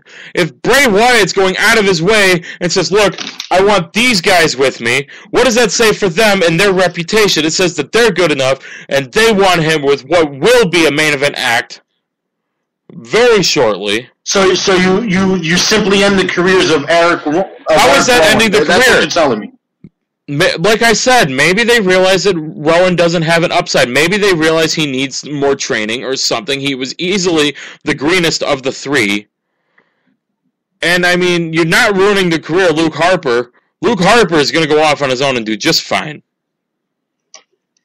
Luke Harper can talk. Luke Harper can go in the ring. He'll be just fine. If they really want to turn Bray Wyatt babyface, which is what these rumors are right now, then you could easily have Luke Harper take that heel spot that Bray Wyatt was in. Maybe not to the point of being a main eventer, but if they keep him with the creepy gimmick and everything that he had, I think it'd be actually pretty good. But you know what would be even better? He doesn't talk. He just comes in and he just obliterates people and then leaves. He doesn't talk. He doesn't do anything. Ooh! What if you put Luke Harper with Paul Heyman? See, it doesn't make sense to me, dog. No. Don't talk about the Wyatt family splitting up. Answer that. Luke Harper's on his own. We're say a month, 2 months from now. Luke Harper's on his own already. Luke Harper and Paul Heyman. To me, there's no discussion because my mind is so set that this shouldn't happen that I don't even want to think about the possibility. Try to distance yourself from that opinion. Answer I think that. It's incorrect. Go ahead. Answer that. Distance yourself from that opinion. Answer that. Luke Harper's on his own. He's been obliterating people for a month. Let's say 2 months from now, all of a sudden, Paul Heyman approaches him on TV and says, I'm looking for a new Paul Heyman guy. Are you interested? In his Paul Heyman's way of doing it. All of a sudden, you have a guy who can go in the ring, who can dominate people, and you have somebody who can go on the mic and dominate people in promos. That's a very good mix. I would even argue that would be a mix that you could even throw in with Money in the Bank next year. And Wayne's not even jumping in on this. I want to ask you this. What? If the Wyatt family does, it happens, that the inevitable happens, and they are done as we see them today, it's going to be like, this is how I see it. You want me to bring in a correlation? The big three are together, and they left before anything happened. It would have been like Carmelo Anthony leaving the Knicks before he got a championship. Like, why is this? It would be a failure in my eyes that they are breaking up way, way too early. That they're changing the dynamic of the team before things are even, before the potential is even reached. Just like LeBron James leaving the Heat. And I'm sorry, I know you guys hate that I bring this up, but he had the potential to go possibly to another NBA Finals if he stayed with the Heat with this dynamic and do something special. He decided to leave early and risk it. He has a great team now, but he had something that was definite. Well, let's and they already had success, so that's hard for me to make the correlation. I like the correlation of Carmelo Anthony saying he has unfinished business. I'm sticking with my team and my decision. I feel like it's just too soon to break up the Wyatt family. One of the most dynamic trios we've seen in years, aside from the Shield, which I also think was a premature breakup. I think they could have dominated some more time. They were getting a cult-like following, and things were going great. Granted, now it's looking like a good thing because, well, not even because everyone's injured or whatever. But I was just saying, I just think that is way too soon for this group. What's your thoughts? I already gave my thoughts, but if he's willing, I want some more entertainment on this, and I want to bring in Mr. Wayne Daly of Wrestling-News.net, if he's willing, and to give us a little bit of his opinion. Ah, come on! You're not going to make him mad. Okay, he doesn't want to come on. Never mind. I wanted to get a third take on this situation with the Wyatts. All right, guys. I was just reading up the chat room. Yes, I believe the Shield was premature. They're doing great now. I understand that, and it probably timing lined up perfectly. Seeing how Punk left, Daniel Bryan is all screwed up. Look at Roman Reigns; he's down with injury now as well. Dean Ambrose is a beast. Seth Rollins is doing his thing. Okay, that's fine. It worked out at the end due to all the roster changes. I understand that, but WWE probably got lucky in that aspect. It doesn't change the fact that I think that they were a dominating trio, and they could have been around a little bit longer than they were. That's all I think with the Shield. The Wyatt family, I really think it's going to be a premature breakup if they do it this soon. I think they never reached their potential. Bray Wyatt got slaughtered by John Cena in those matches he had against him. I don't understand why he was so buried at Mania. Did not make any sense to me. So, I mean, that's my take on that. I just think that it's not time to do it. Yeah, I mean, I think it's a good thing. I think Luke Harper is going to do just fine on his own. Eric Rowan is where it gets touchy. Eric Rowan's going to be interesting, whether or not he goes back to NXT or whether or not he He meant to reinvent himself exactly. If they do break up. I think I see the upside in Bray Wyatt as a single competitor. I'm not naive to the fact that Luke Harper has a step up on Eric Rowan. He has a great playable character, and he could do fine on his own. Eric Rowan is the one that is might have a tougher time in this whole situation. Mm-hmm. So, but remember, at one point, everyone said that Dean Ambrose was going to be the one to be, the undercard, and he's like in the main event picture now. So you never know what could happen, right? We don't know What the future holds, I do not want to see them split. You do. It's not that I do want to see the split. We have different points of view. It's not that I think you're 100% wrong. It's not that I do want to see the split, but I mean, you got to look at what the positives are from it. Bray Wyatt's more than likely going to be a bigger act with the Ascension. The Ascension have their own cult-esque following, so it'll be interesting. And you got to remember what happens at NXT and the Full Sail University tapings. It's very different. We've come to find out when they have the backing of the NXT cult-like following. Remember that they have an amazing crowd that goes to those events and those tapings. As we see with Adam Rose and we've seen with Bo Dallas, it doesn't always happen the same way when it comes to the main roster. So we don't know how the main WWE Monday Night Raw crowd is going to react to the Ascension on a long-term basis. You know, it's one of those things that they're going to have to test them out and see how they grow. So I'm just saying that it's different. It's different when they bring up a talent because they think they're going to be and that same cult following, but NXT is only watched by a certain number of people. And it's now watched by the entire WWE universe. So when someone like Adam Rose is introduced to Monday Night Raw, he's being introduced to millions of viewers compared to just a couple thousand or a few thousand, 100,000 people that are watching on NXT on the WWE network. So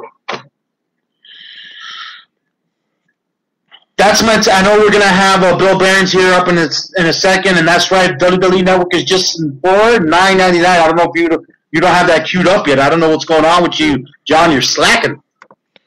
Yeah, I know.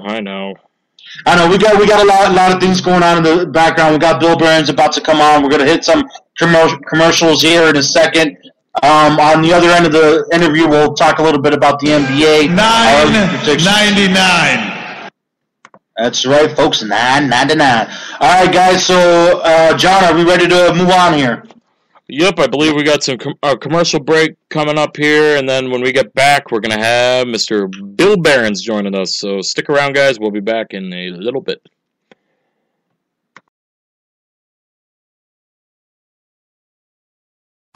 Looking for more than your average wrestling website? Looking for the fastest growing wrestling news site on the internet today? With quality news, results, and more. Wrestling News Report has everything you'd want in a wrestling website. Al Merriman has you covered with the latest and biggest stories of the day from all around the world of pro wrestling. Check them out today, WrestlingNewsReport.com. Hey you. Yeah, you. Looking for quality wrestling news with an international flair? Looking for results and news from around the world? Look no further than Wrestling-News.net. Wayne Daly and his crew have you covered from top to bottom, from WWE to TNA to the top independent companies from around the world. Check them out, Wrestling-News.net. So you're cruising around the internet looking for some entertainment. What if I told you there's a hard-hitting, fresh, and opinionated podcast out there covering everything from WWE and TNA to the NFL, the NBA, and MLB? Well, that's reality.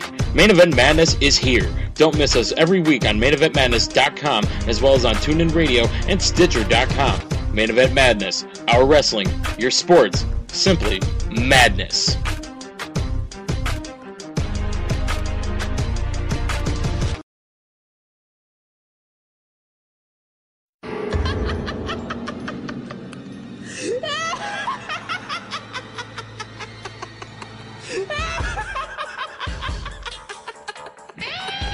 Hear that? That music used to instill fear in women around the world, and now it instills excitement as former WWE Diva and TNA Knockout Amazing Kong is coming to Main Event Madness. Join us October 6th for a special Monday edition of Main Event Madness live from 12:30 to 2 p.m. Eastern on Spreaker.com/Wrestling365.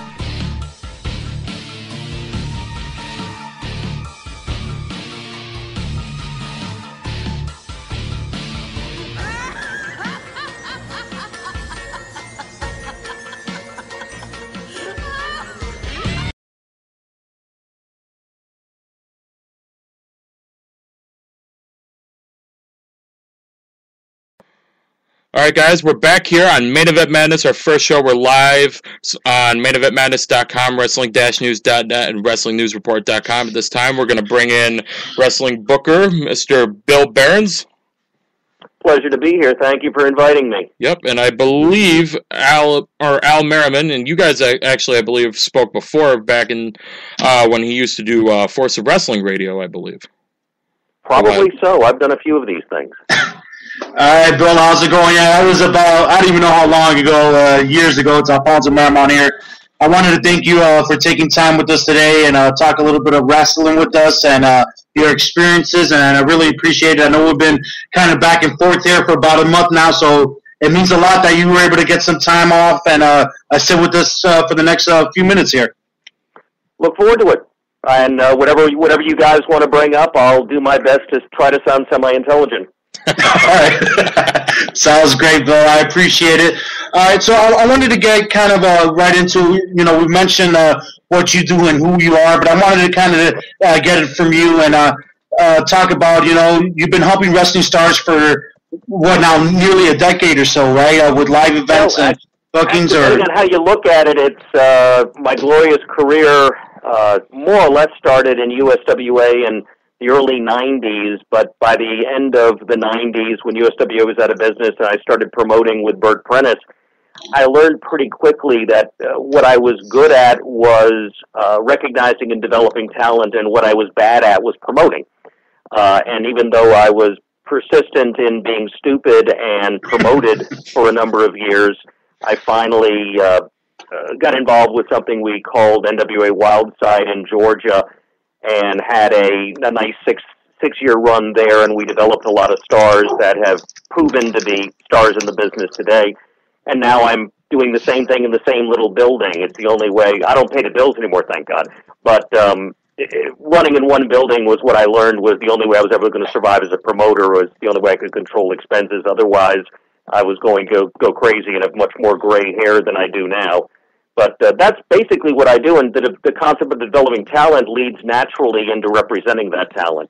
And then when I became associated, as I have been over the years, with WWE a number of times, WCW when it was in business, TNA off and on, and various other companies, you end up meeting other folk, and then they end up back on the indies and need representation, so that expanded my business. But I guess the core of my business is representing talent careers, which starts with AJ Styles, continues with Matt Sydal, the former Evan Bourne, Chris Daniels, and folk like that. And then there's the diversity of other people that I represent on a booking-by-booking basis.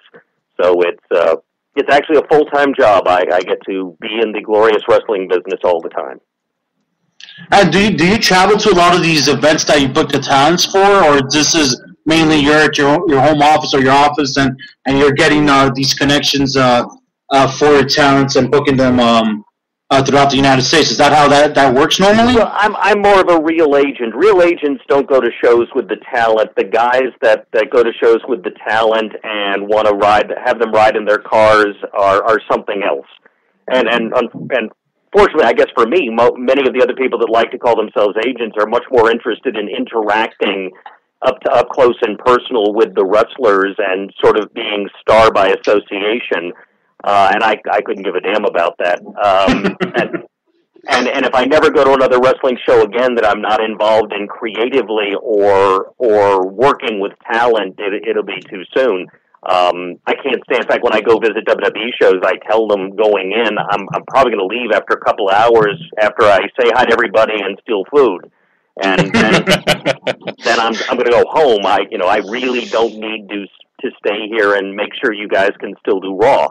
So I take this very seriously. It's not a hobby. And that makes me a little bit unique. I don't know that there are really any other full-time wrestling agents. There are people that try to purport to be that, but they all come home from a 9-to-5 job and then they play wrestling agent at night.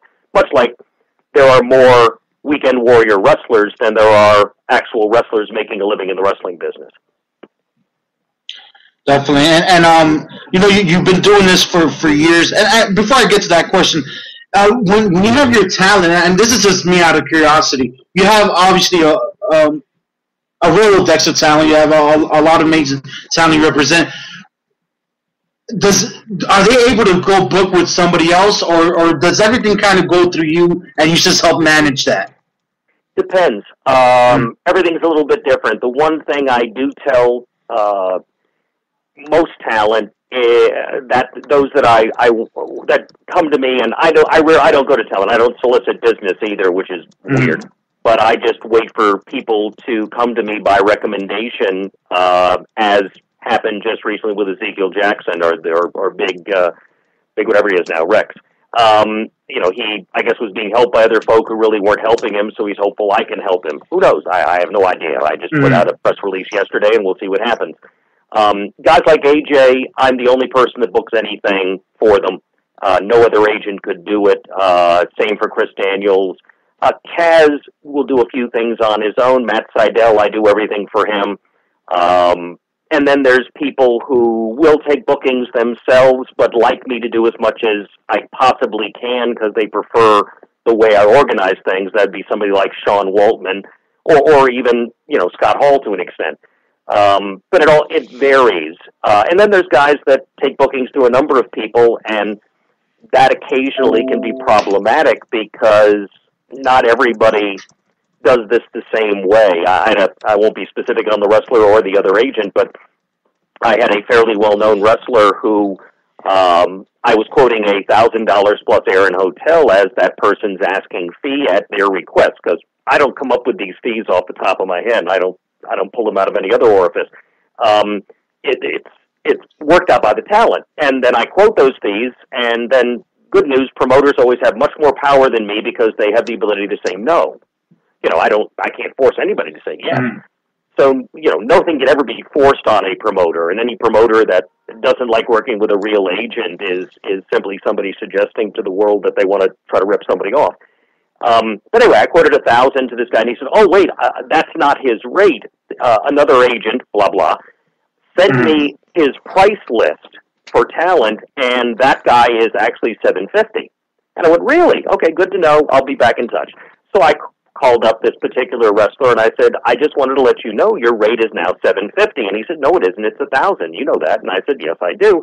I said, "However, the other guy that's helping you not only has not quoted that correctly, but he's doing one of the cardinal no-nos in the business, which is he's on a piece of paper putting down everybody's name and next to it a number, and then distributing that to people, which means, of course, that document will end up being distributed all over the place, and now people are sharing bad information. And so for this particular talent, I had to remind him that he'd better go, ream the other person, because that guy now is going to cause me and or him or anyone he may want to represent him to have some people go, "Oh no, I saw the price list and I know that he's taking lower rates." And that's the most difficult aspect of the job. My job is to get as much money as I can for the client and then make sure they're as well treated as possible. They have direct flights where possible, as opposed to flying through Guam. They're staying at a hotel that does not have condom machines in the hallway. They're being treated more like stars than like baggage. Promoters' priority is to spend as little money as possible and to get as much as they can for that money, regardless of how much they're overspending. Promoters, historically, in my experience, will spend good money on a fee, and then try to nickel and dime the things that matter more to the talent the day of the show and when they have that talent there than any other area. So after they've paid the guy, and the deposit's always required and stuff like that, you'd think they'd be smart enough to know that the more comfortable and happy somebody is when they're working for you, the more likely you're going to get more from them rather than less. And we hear about guys showing up at shows, and instead of doing a 20-minute match, they do a 5-minute match and storm out of the ring and just say, where's my freaking money? I don't know if in every case it's true, but in some of the cases it may well be because, well, they were treated, like low rent from the moment they got there because the promoter was nickel and diming it. And, that's a mistake. It'd be smarter for promoters to book one good star, treat that guy or girl well, and trust the rest of that local crew to do the rest of the job. That's a big mistake promoters make is, thank God for it, by the way, from my perspective, is they go under the more is better concept of booking. If one star is good, four is great. And that isn't true. One well-promoted star will always draw more than 4 stars, even if they're well-promoted. And it'll be more cost-efficient. You don't need more to draw more because stars don't draw, promoting does. You cannot put any name on a marquee and automatically sell tickets. It does not happen. Ask TNA. They've put plenty of names on a marquee, including some of the biggest names in the business, and drawn low hundreds. I mean, heck, Ring of Honor outdraws them right now. No, and now you opened up my eyes because there used to be a huge wrestling promotion down here in South Florida. And for the life of me, I can't remember the name. I don't know if it was a CCW, but they used to hold these events, and they used to have a plethora of stars. I mean, it was the Patriot, at the time of Badass Billy Gunn. I mean, 20 different stars, but you would go there, and there was about 20 fans at the event. And needless to say, we're not in business anymore. And that's because the promoter was more excited about the association with the wrestling star than the business of wrestling. And again, I start this by saying to as I criticize promoters, which I do frequently, I am a terrible promoter. But I know that. Mm-hmm. So I am not. I've never paid. The most I ever had a piece of wrestling talent paid at a show I was involved in was probably Terry Taylor. Back in the Wild Side days, and I wasn't paying the bills then. We had the way the deal went. I was involved in the TV and the distribution and handled all of that all that expense and revenue. And then the promoting side of it was done by some other folk until I bought them out. And I told them to book Terry Taylor for a match. He was the NWA North American champion at the time, and we brought him in, and he worked Mike Rapata, who went on to be North American champion and then NWA World Champion during that time. And they questioned why, and I said, trust me, it'll be a good idea. And I'd known Terry for a while, because prior to that, he had been in talent relations at WWE, and I'd worked with him off and on there. And so we brought Terry in, paid him well, and he was in our building and saw what we did differently than other people, which is we just didn't put a show on. We educated. When somebody came to the back, it wasn't, hey, good match, kid. Slap him on the ass and off he goes. Instead, it was, why did you do this? And wouldn't it have been better to do that? AJ Styles tells stories all the time about hating me. And I'm now, sort of a second dad to him. But he hated me when I came in because he was the fair-haired golden child that could do no wrong. And, by God, he was talented. But he would do stupid stuff. He would do stuff for the spots for the sake of spots rather than storytelling. And he'd come to the back, and I'd look at him and go, that was just stupid. When you wanted, why did you do that? Why did you set a ladder up to dive on, to have somebody move and to smash your back into it? What did that accomplish other than hurting yourself? And if you do too many of those, you're not going to make it to 37 years old as he is now and the top star in the business. You got to learn to do less, and you got to learn to do less really well. And that's what a lot of guys don't know is more is not ever better. Same thing with, like with promoting. More stars, not better. Just more expense. More moves in a match, not better. Make it more holy shit chance, but you're not going to have anybody remember anything when they go home. It'll be the equivalent of a fireworks display. Nobody will remember anything except there were bright lights and pretty colors. And when it gets down to the match that told a story and that suspended your disbelief for a moment, that one you'll remember. People remember Randy Savage and Ricky Steamboat not because it was a 5-star or 4-star match is, because God knows I have no idea what that is. But they don't remember it for that. They remember it for its realism and the fact that it kept them captivated and interested.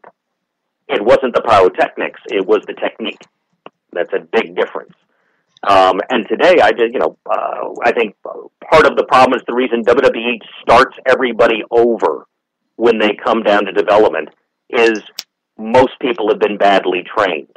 Most people think spots and crowd and Pavlovian crowd pops before storytelling. And wrestling is willing suspension of disbelief storytelling. If you don't do that, you're screwing up. And that's what we tried to teach, and that was it. So when I brought Terry in and we paid him more money than we ever paid anybody else in the building, it ended up that a few months later, they hired me to handle the development for WCW out of that very same building, and all the guys that had paid the money to bring him in were getting a piece of that action, and then they understood. And let me ask you this: you have a unique perspective. You've been booking talent for so many years. Have you witnessed a change in the industry compared? Obviously, there's been a change, but what would you say is the biggest change from when you started to now, if any? Or you think the core of it is all the same? At the core, it's still very similar. There's a lot of very good, there's a lot of very bad, and then everything else is in the middle. And it's always been that way. And by the way, it was always that way even back in the day. I used to every time I hear a veteran go, back in the day, I remember how real it was. And I go, yeah, back when they wrestled bears. Yeah, it was much more real then. But it was different. We had fewer entertainment choices. We had 3 TV stations in a city instead of 300 on ish. It was a different marketplace. A movie was a big deal. Every movie, going to the movie theaters was a huge deal. There were, when a concert came to town, it was a huge deal. When wrestling came to town, it was a huge deal. Now wrestling is one of many things that we're asking people to potentially leave their home to see. And bad news, we're also giving it away all over the place in 1 and up to 2 hour blocks throughout the week, which means, well, I really don't have to go see it. They're being nice enough to show me all this stuff, and unlike back in the day, they're not showing me squash matches most of the time. They're showing me good stuff. I don't need to go anywhere. So we've challenged ourselves just because the way everything works, the way entertainment works in general, has changed. And in that, wrestling changed. But and the believability changed for the same reason that technology has changed. Back in the day, you could do the same match with the same people all over the country, and very few people knew. You'd have to find somebody that happened to travel someplace else, and all of a sudden they went, wait a minute. Jack Briscoe's wrestling Dory Funk again, and it's going an hour? How often does that happen? But most of the time, all you knew was what was going on around you when you were a big fan. And that's changed now, because now everyone is a wrestling expert. Just ask the internet. They all know more than I do. They all know more than everybody that books every single show, and they always know it after the fact much better than they do before the fact. Because, of course, it's much easier to be a genius when you see what happens and can disagree with it than trying to figure out what's going to happen. Very few people are really good at booking on the front, but everybody is great booking on the back end. It's awfully easy to be critical of everybody. But that I think those are the biggest changes that have gone on in the business. Right now, and Jeff Jarrett and I were having this discussion recently, and it's the indies are as viable and as vibrant as they ever have been.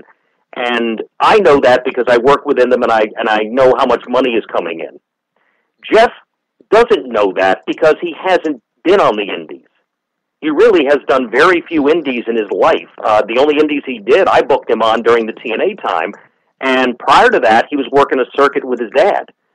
He went straight to WWE, from WWE to WCW. From WCW, he went on the road with WWA and did some international stuff, and then immediately to TNA. And only when he was in TNA did he go out and occasionally do some indies at the beginning, because at the beginning, the money wasn't coming in real good, and he had already blown a bunch in the initial effort before Panda came in. So it was good to go out and get some bookings. But so he never really had a reference. But now he's been going around to places and getting paid, and seeing that there's guys that are out there hustling and are drawing 5, 6, 7, 800, over 1,000 people, and putting on some strong shows. Not all of them are profitable because of the more is better problem. Because sometimes somebody will draw 1,000 people, but spend, it's, the old joke is, how do you make $1 million in the wrestling business? You spend $2 million. And it's very similar for a lot of promoters. The wrestlers see a lot of people and assume success. However, the more wrestlers that are seeing a lot of people and the more of them that are highly paid, the more likely the guy's losing his shorts. But as Jeff has noticed and I've noticed, there's more people out there spending money promoting wrestling and drawing audiences than there was 5-6 years ago. So, like everything else, wrestling is cyclic. On a national level, it may not be like it was back during the Monday Night Wars, but I don't think it ever can be that again. I don't think it'll ever get up to that. But the 4 million people that WWE draws with a Raw is still a hell of a lot of people. And even the 1 million people that TNA draws is a hell of a lot of people, in today's marketplace. Definitely. Yeah, you answered a couple of my questions. I wanted to know, the differences of how it is right now compared to about 5-10 years ago. So you're seeing somewhat of a growth in the independent market right now when it comes to wrestling, which is great. So I was curious to know, there's a handful of guys that are the exception to the rule I've been spouting about one guy is better than 5. I was just on the phone with Mike Lombardi, who promotes Northeast Wrestling. Oh, we had him on the show a couple of weeks back. Yeah, he's an awesome, really awesome what he's doing. And Mike is one of those rare guys that when I was charging a very, very large fee for Kurt Angle, ridiculous fee, because we basically didn't want to send Kurt out to work unless we were really getting paid, because TNA was keeping the money at the time, based on how Kurt's deal was written. And Mike paid that money and made money. Yeah, and I don't know that anybody else that booked Kurt did. Much like when Ric Flair was out working for $10,000 a shot, most people lost their shorts on that deal, even if they got to keep the gimmick sales. You have to, bringing Ric Flair in and sitting him down doesn't mean you're going to draw anybody. And I know one guy in Alabama booked him and didn't draw more than 400 or 500 people. And based on a $10,000 investment, where you can, do the math, $10 to $20 ticket, their gate didn't even cover that one guy. That's absolutely. It's crazy. And Mike Lombardi, he's been doing a lot of great shows out there. I'm happy to hear that. Talking because I'm coming up. I got AJ. I just confirmed Matt Seidel with him for the show with AJ. Awesome. And he had Matt in for a previous show. He's the guy. Anybody. I never feel badly when I book somebody for him. There are times with some guys where I'm hopeful when the whole thing's over that they're happy with what they did and not trying to blame me for their failure. But in general, I'm getting more positive feedback from promoters than negative now in terms of their success level. That's awesome. Fewer that I'm booking guys for large fees, and many of my, I'd like to say most of my most successful guys are making somewhere between $1,000 and $3,000 a booking. So, in promoter brain, if you're selling a $10 seat and you book $1,000 guy, 100 people have to come based on that one guy alone, and that doesn't count the flight and hotel. So, that's how you're supposed to do your math, but more people are coming out of that kind of financial reality successful than were a few years back. So that's encouraging. That's one of the reasons Jeff can go around and embrace indies and call what he's doing Global Force Wrestling. Right now, Global Force Wrestling doesn't exist, except in a name. But the more people who are interested in it and the more places Jeff sees that are viable, the more likely he can use other people's success to potentially create something. And let me ask you, Bill, looking back on it now, are you satisfied with your business, and is there anything you would have changed from what you've learned over all these years at this point? Or at this point, are you a well-oiled machine and everything's moving on full throttle for you? The only thing I've learned in wrestling is that every time I think I understand how the system works, it changes and screws me up. There's a lot of little things that I can look back and say, golly, could I have done that differently? And last time I was with WWE, I was in charge of helping develop the talent and doing the television for Deep South. And without great description, the other nice folk that were working with me there that WWE had decided to hire without any of us coming in together was like, we'll take this guy, we'll take this guy, and we'll take this guy, and we'll put them together and we'll make them work well together, even though we have no idea if they're going to be able to do that.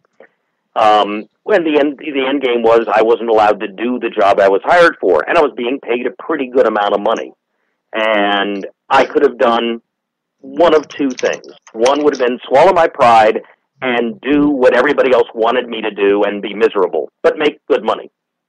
You know, and for at least the 2.5 years that company existed, I would have made that money. And it might have been more than I ended up making at TNA. It was, you know, it's a coin tosser because I had no idea what was going to happen. But after 3 months and I couldn't do the job that I was hired for, I wasn't going to have whatever limited reputation I have, you know, destroyed by me creating a television product that WWE wouldn't like, and it would have been Stephanie it went to, and then have to whine and pout, well, I'm not being allowed to do my job, and then, you know, and then the other guys saying, oh, no, it's his fault, and then, you know, I'm miserable again. So when we realized we couldn't fix it, I was allowed to resign by John Laurinaitis. Fortunately, Jeff Jarrett had an idea at TNA that involved booking their talent out because they needed to get people under guaranteed contracts. So we ended up sending our talent to third-party promoters as a way to raise money to then guarantee people talent. We filtered indie money through TNA and back as weekly guarantees to the talent in a formula we created that worked really, really well for 2 or 3 years. And then it didn't. So, you know, there's a lot of little regrets, but in general, it's worked out okay. You know, I could have made more money at times than I did, but I always have made my decisions the same way, which is, you know, what am I happy? And if I'm not, then usually I'm going to get out of it. I'd rather be happy than just make money. Dumb as that may sound. And let me ask you, your plans for SBI bookings. What are your future plans 5-10 years from now? Do you see yourself still doing this? Let's see. I'm coming up on 58, so I need if you're going, you know, 5 years. By then, I'll be collecting government money because by golly, I'll cash in at 62. I ain't going to wait till 65, and at that point, I'll be able to subsidize my being on the phone and being on the internet and booking talent out. Who knows? By then, AJ Styles may be overweight and coaching his son's football game. And there'll be a new crop of talent, and who knows how successfully he'll be booking, and who knows where the business will be at that point. I think it'll be around. I think it'll still be a very viable business because there's really nothing that can ever replace what wrestling is and be what wrestling is. Wrestling is a truly unique art form, and I do believe it to be an art form. The best of wrestling is comparable to the best of theater, to the best of any other form of entertainment art. The closest comparison to what a wrestler does is improv comedy. And it's when it's done well and people are allowed to know it's fake and believe it anyway, then you know you've accomplished something. It's like a good movie. You know, at the end of Brian's song, every guy cries. And that kind of ability, the ability of a movie to take you beyond these are actors performing roles, but all of a sudden you buy the actor and you believe in that and you're able to believe in the reality of the film and feel it emotionally. Wrestling has that unique ability to tap into emotion, and the gambit of emotions, and all many times within a single match. You can have humor, you can have anger, you can have happiness, you can have all that range of emotion. And it can all happen in one match between two people. Or if you look at a show as the three-ring circus, you can provide the most diversified form of improvised entertainment that's possible. So I think that uniqueness will always keep wrestling viable. And as long as the creative aspect of it doesn't try to over-script the improvisation that's necessary to make it work, wrestling will continue to be very vibrant. The more scripted it is, the more rehearsed it may or may become because of being overly scripted, the less it's going to grow as an art form. it's going to become something else. It'll be more of like a stage play. And a lot of stuff opens and closes on Broadway very quickly if it's not written well. And on that note, on our website, or one of our websites, WrestlingNewsReport.com, we put up a poll, and we asked everybody if they were scared about the future of professional wrestling. 59% said they were. What do you have to say to those folks? I think that pessimism in professional wrestling, like in anything, is very high. We're good as a race of human beings. The human people. We are almost universally negative in terms of how we interpret things, and we also, if facts don't back that up, well, we'll just make it up. That's sort of how we do things. You don't. I'll give you an example, and it's a minor one. It comes from the real world. Like I love on the Facebook, and this is not pro our president, negative our president, but it just happens to do with our president. There's been a lot of recent reports on news services that this Obama guy, he's going freaking crazy. He's doing all these executive orders. He's going wild here. The executive orders. I mean, the man is he's a whack case. He's doing all these executive orders, and no one's ever done that before. Well, until you actually go look at what all the other guys did, and you find out that within the last 6 presidents, he's not even in the top 4.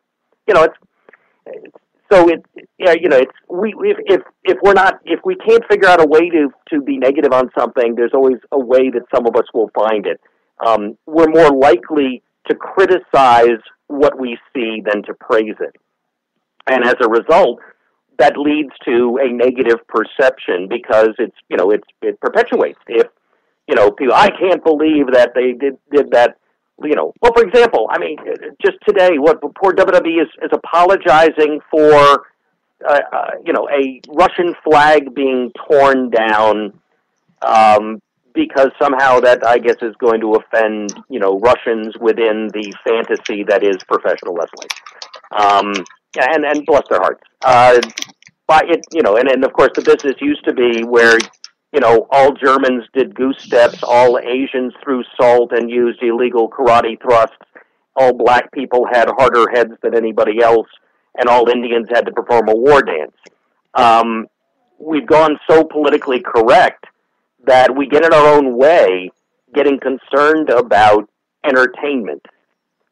You can present a beautiful bigot that is politically incorrect in a movie and get away with it easier than you can in the fiction of professional wrestling because there's still people that give it more credibility, amazingly, than a scripted film. And look at the athletic athletic commissions all around the United States. They can't make money on boxing, and that's how wrestling became a sport. Wrestling became a sport, and athletic commissions wanted to regulate it because, it looks like a sport, it walks like a sport, it talks like a sport, so we're going to call it a sport.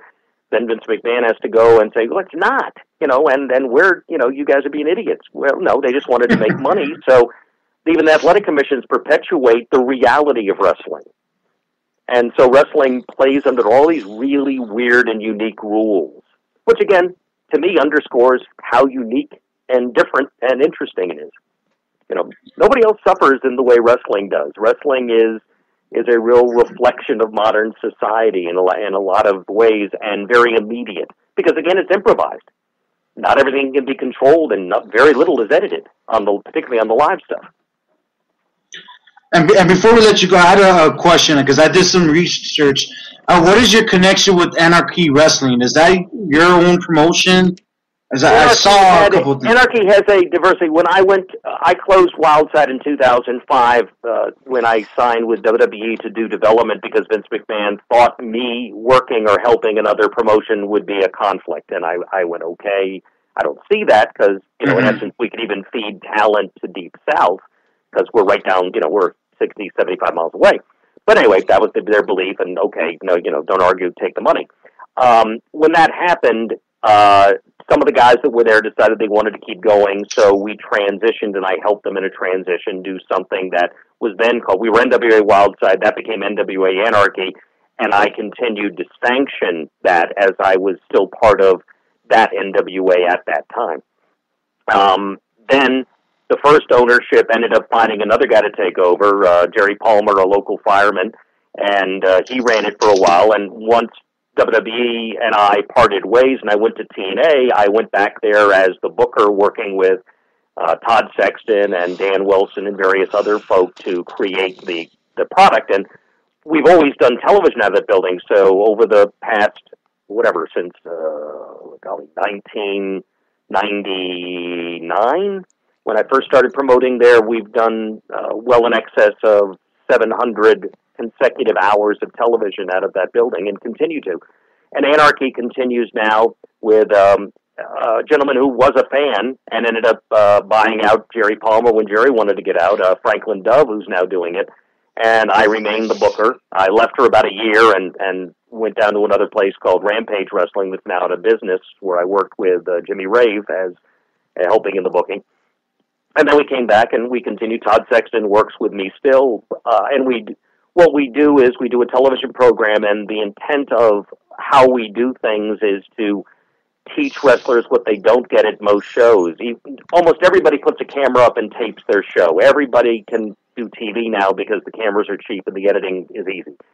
But very few people know how you're supposed to work on TV because there's a technique to it. And to be successful in wrestling, you have to be successful on television. You can't have a mindset where everything you're doing, you're playing to the front row. Everything's not going to run 20 minutes. You've got to learn how to take time cues. You've got to find the hard cam. There's an awful lot of stuff you have to learn. So Anarchy began, continues, and hopefully will continue until I lose my patience for it, as a foundation to teach. I'd love it if it drew thousands of people, but the building only holds 200. So, if we get 60, 70, 80 people in there, it still looks good. If we had 200 in, it looks like we've, sold out Madison Square Garden.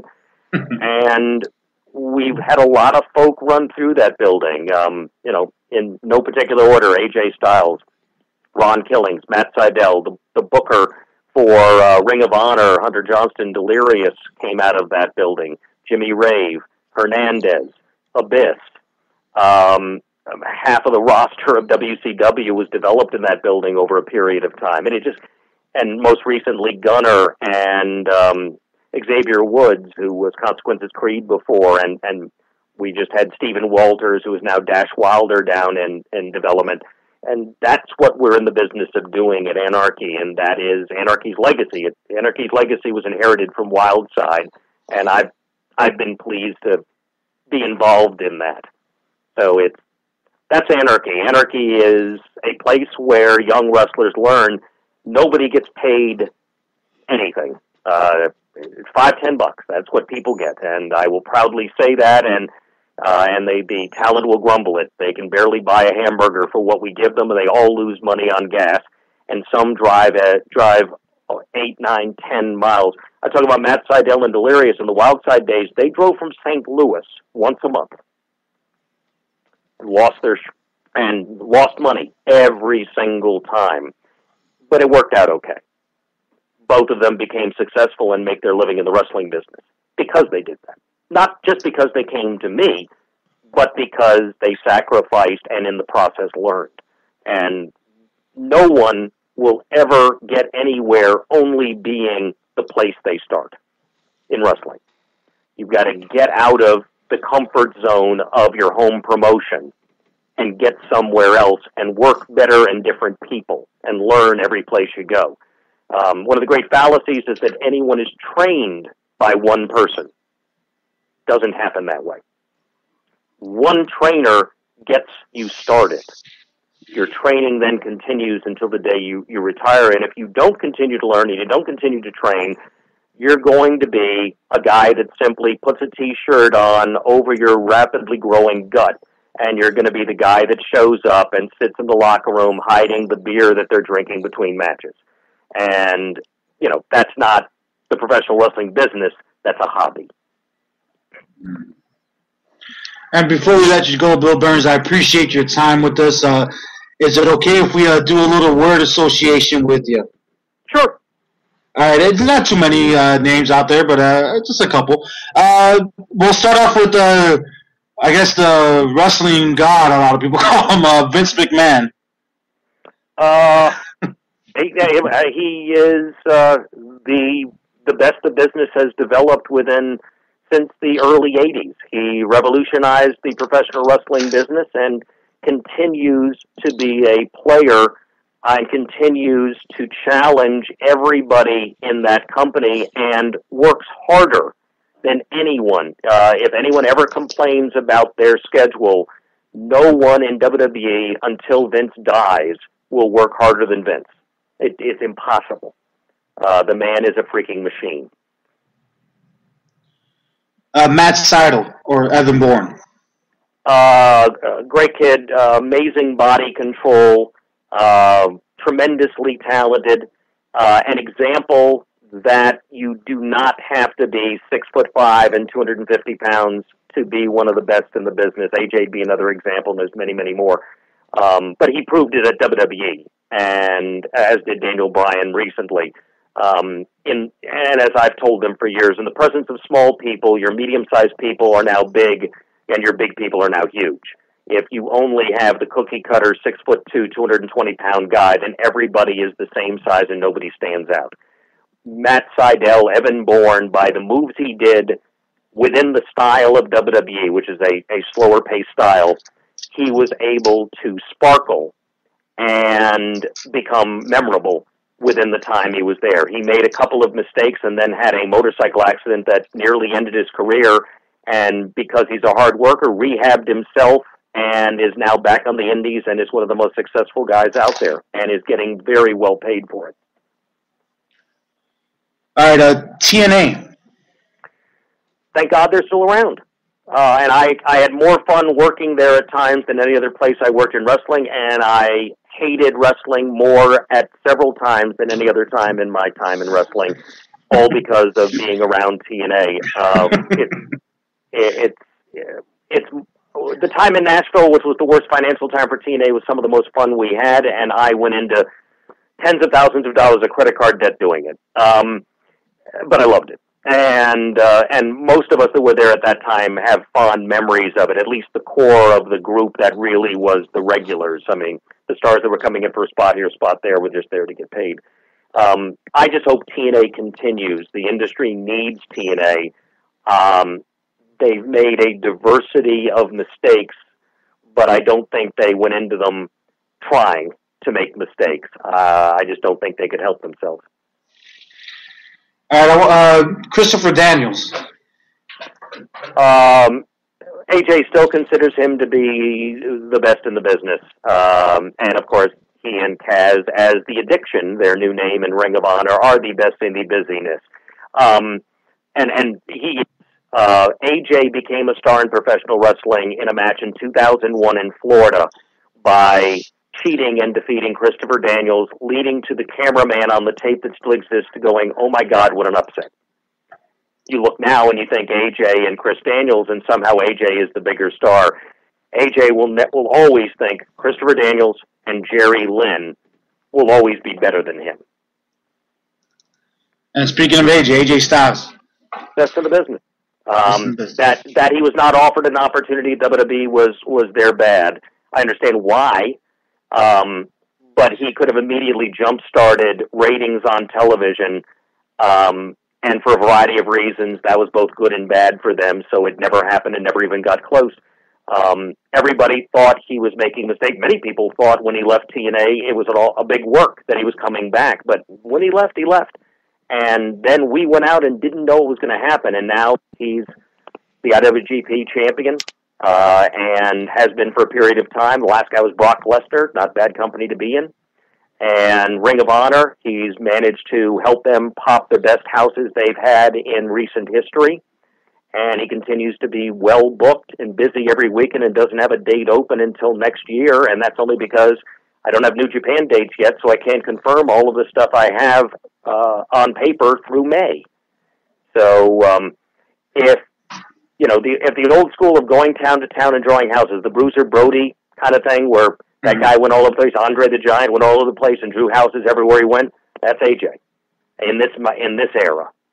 That's awesome for him. That's great. And this has got two more. NXT. Next is a good idea with a lot of financial and the whole development thing. The way Hunter envisioned it and Vince decided to finance it is a gigantic financial gamble, just huge. And they're making it work. They're making it work by forcing themselves to develop from there and bring those people up and do their best to try to get them over and develop talent from the bottom up.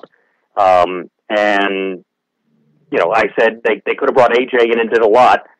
Part of the reason they didn't is their development system and what they're trying to accomplish down there. And next is with Terry Taylor as the head of the finishing school. These guys go on to next. They get to work with Terry Taylor, and Terry Taylor teaches them how to be a professional wrestling star. So, and before we do the last one, I got a question directly with when it comes to AJ Styles. Do you think he'll ever receive that call from WWE? Do you think there's not even a chance? Oh, it's totally up to them. So it's not something we've rejected. There was never a financial offer that we thought was bad. And are you there? Yes. I had to change phones. This one keeps beeping. Sorry. And this one may be a little weaker, but anyway, we never really bellied up to that particular bar and never really had an opportunity presented. Could it come up at some point? Yeah, but it's going to have to be fairly soon because, AJ won't be Hulk Hogan or Ric Flair and lacing the boots and walking much slower than he should down to the ring at 55, 56, 7, 8, 9, 60, 61, 2, and to the point where it can get embarrassing. We always wanted, if he had stayed with TNA, our goal was for him to finish up after 5 more years and become an ambassador for the company. That was what he wanted to do, and they created an offer that did not allow that to happen from our side. We couldn't agree to what they believed they needed him to do in terms of taking a hit in the money had been made. Rather than even being paid the same money, they thought he needed a 40% discount because, as they said, they made mistakes and had financial difficulties. That was our time to leave, and it wasn't what Alan wanted to do. He wanted to stay at TNA. But he went out and has accomplished more now on his own. The PWI 500 came out, and Daniel Bryan, I guess, is the number one guy. I would have voted for AJ. I don't think anybody else has done more without the support of a major company than he has. I don't think it's possible to do more. I definitely agree with you. Number one in Japan and a top guy all over the United States. I don't know how much better you can be. Especially in this era too. I mean, because WWE is just the monster it is to take the independent live, by storm. That's awesome for AJ Styles. And this is my last one for you, and is always my favorite. Yourself, Bill Behrens. Hopefully, I've done more good than bad, and hopefully, those that I've helped appreciate that I've helped them, and those that have been mad at me understand that maybe I couldn't help them as much as they would have wanted me to. Tommy Dreamer has a great line that he used when he was in talent relations at WWE, and he said what he was being allowed to do is to help people realize their dreams, or at least what they thought their dreams were. And that's sort of the double-edged sword of the path I've taken. The successes are few and far between. The number of people that you help that actually make it into make wrestling a living is very, very few. It's a 1%, 5% at the most. I mean, and that's even stretching it. So, it's hard to be called a success, even with the number of people I helped that have been successful. There's thousands I've interacted in that have never gotten farther than being pretty good on the indies, being a $150 guy. And nobody can work, once a week at $150 and call it a living. So that's, I guess, that's the downside of it is, the good is good. The bad can be fairly depressing.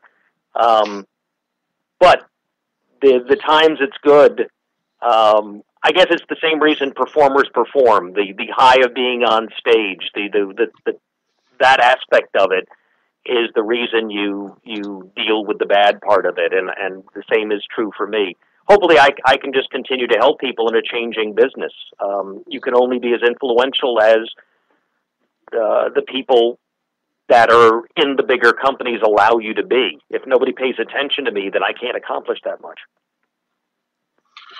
And on that note, Bill Behrens, it's been a pleasure to have you, and I thank you so much for your time and your insight. It was awesome, and I really appreciate you taking time out of your day to join us here on Main Event Madness. I really do. Appreciate the opportunity, and hope whoever listened enjoyed. All right, thank you, and everyone can visit SBIBookings.com and visit his website to go ahead and book some of the great talent that he represents. And hopefully we can have you again in the future. Be pleased to do it. All right, thank you, Bill. Take care. Thank you.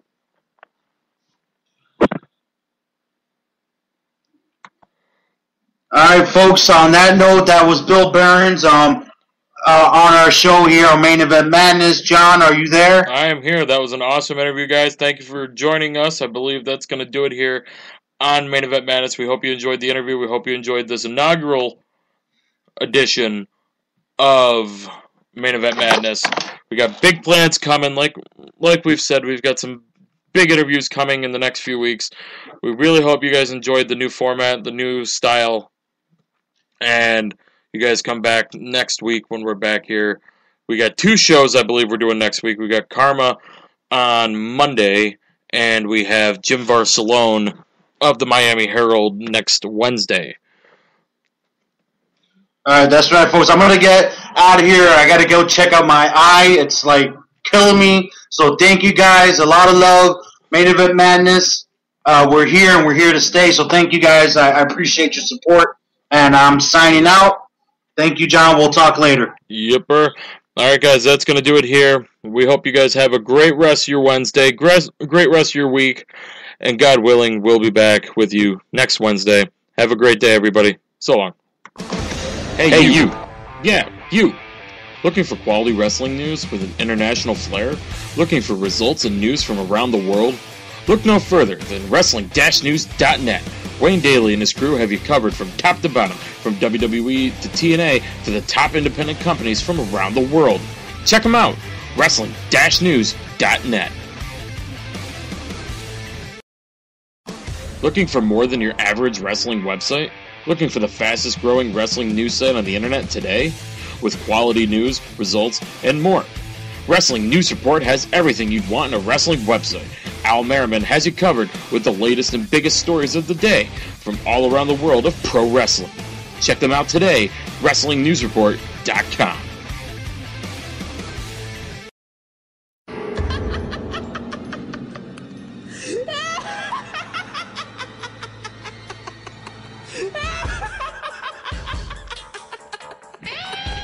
Hear that? That music used to instill fear in women around the world, and now it instills excitement as former WWE Diva and TNA Knockout Amazing Khan is coming to Main Event Madness. Join us October 6th for a special Monday edition of Main Event Madness live from 12:30 to 2 p.m. Eastern on Spreaker.com/Wrestling365.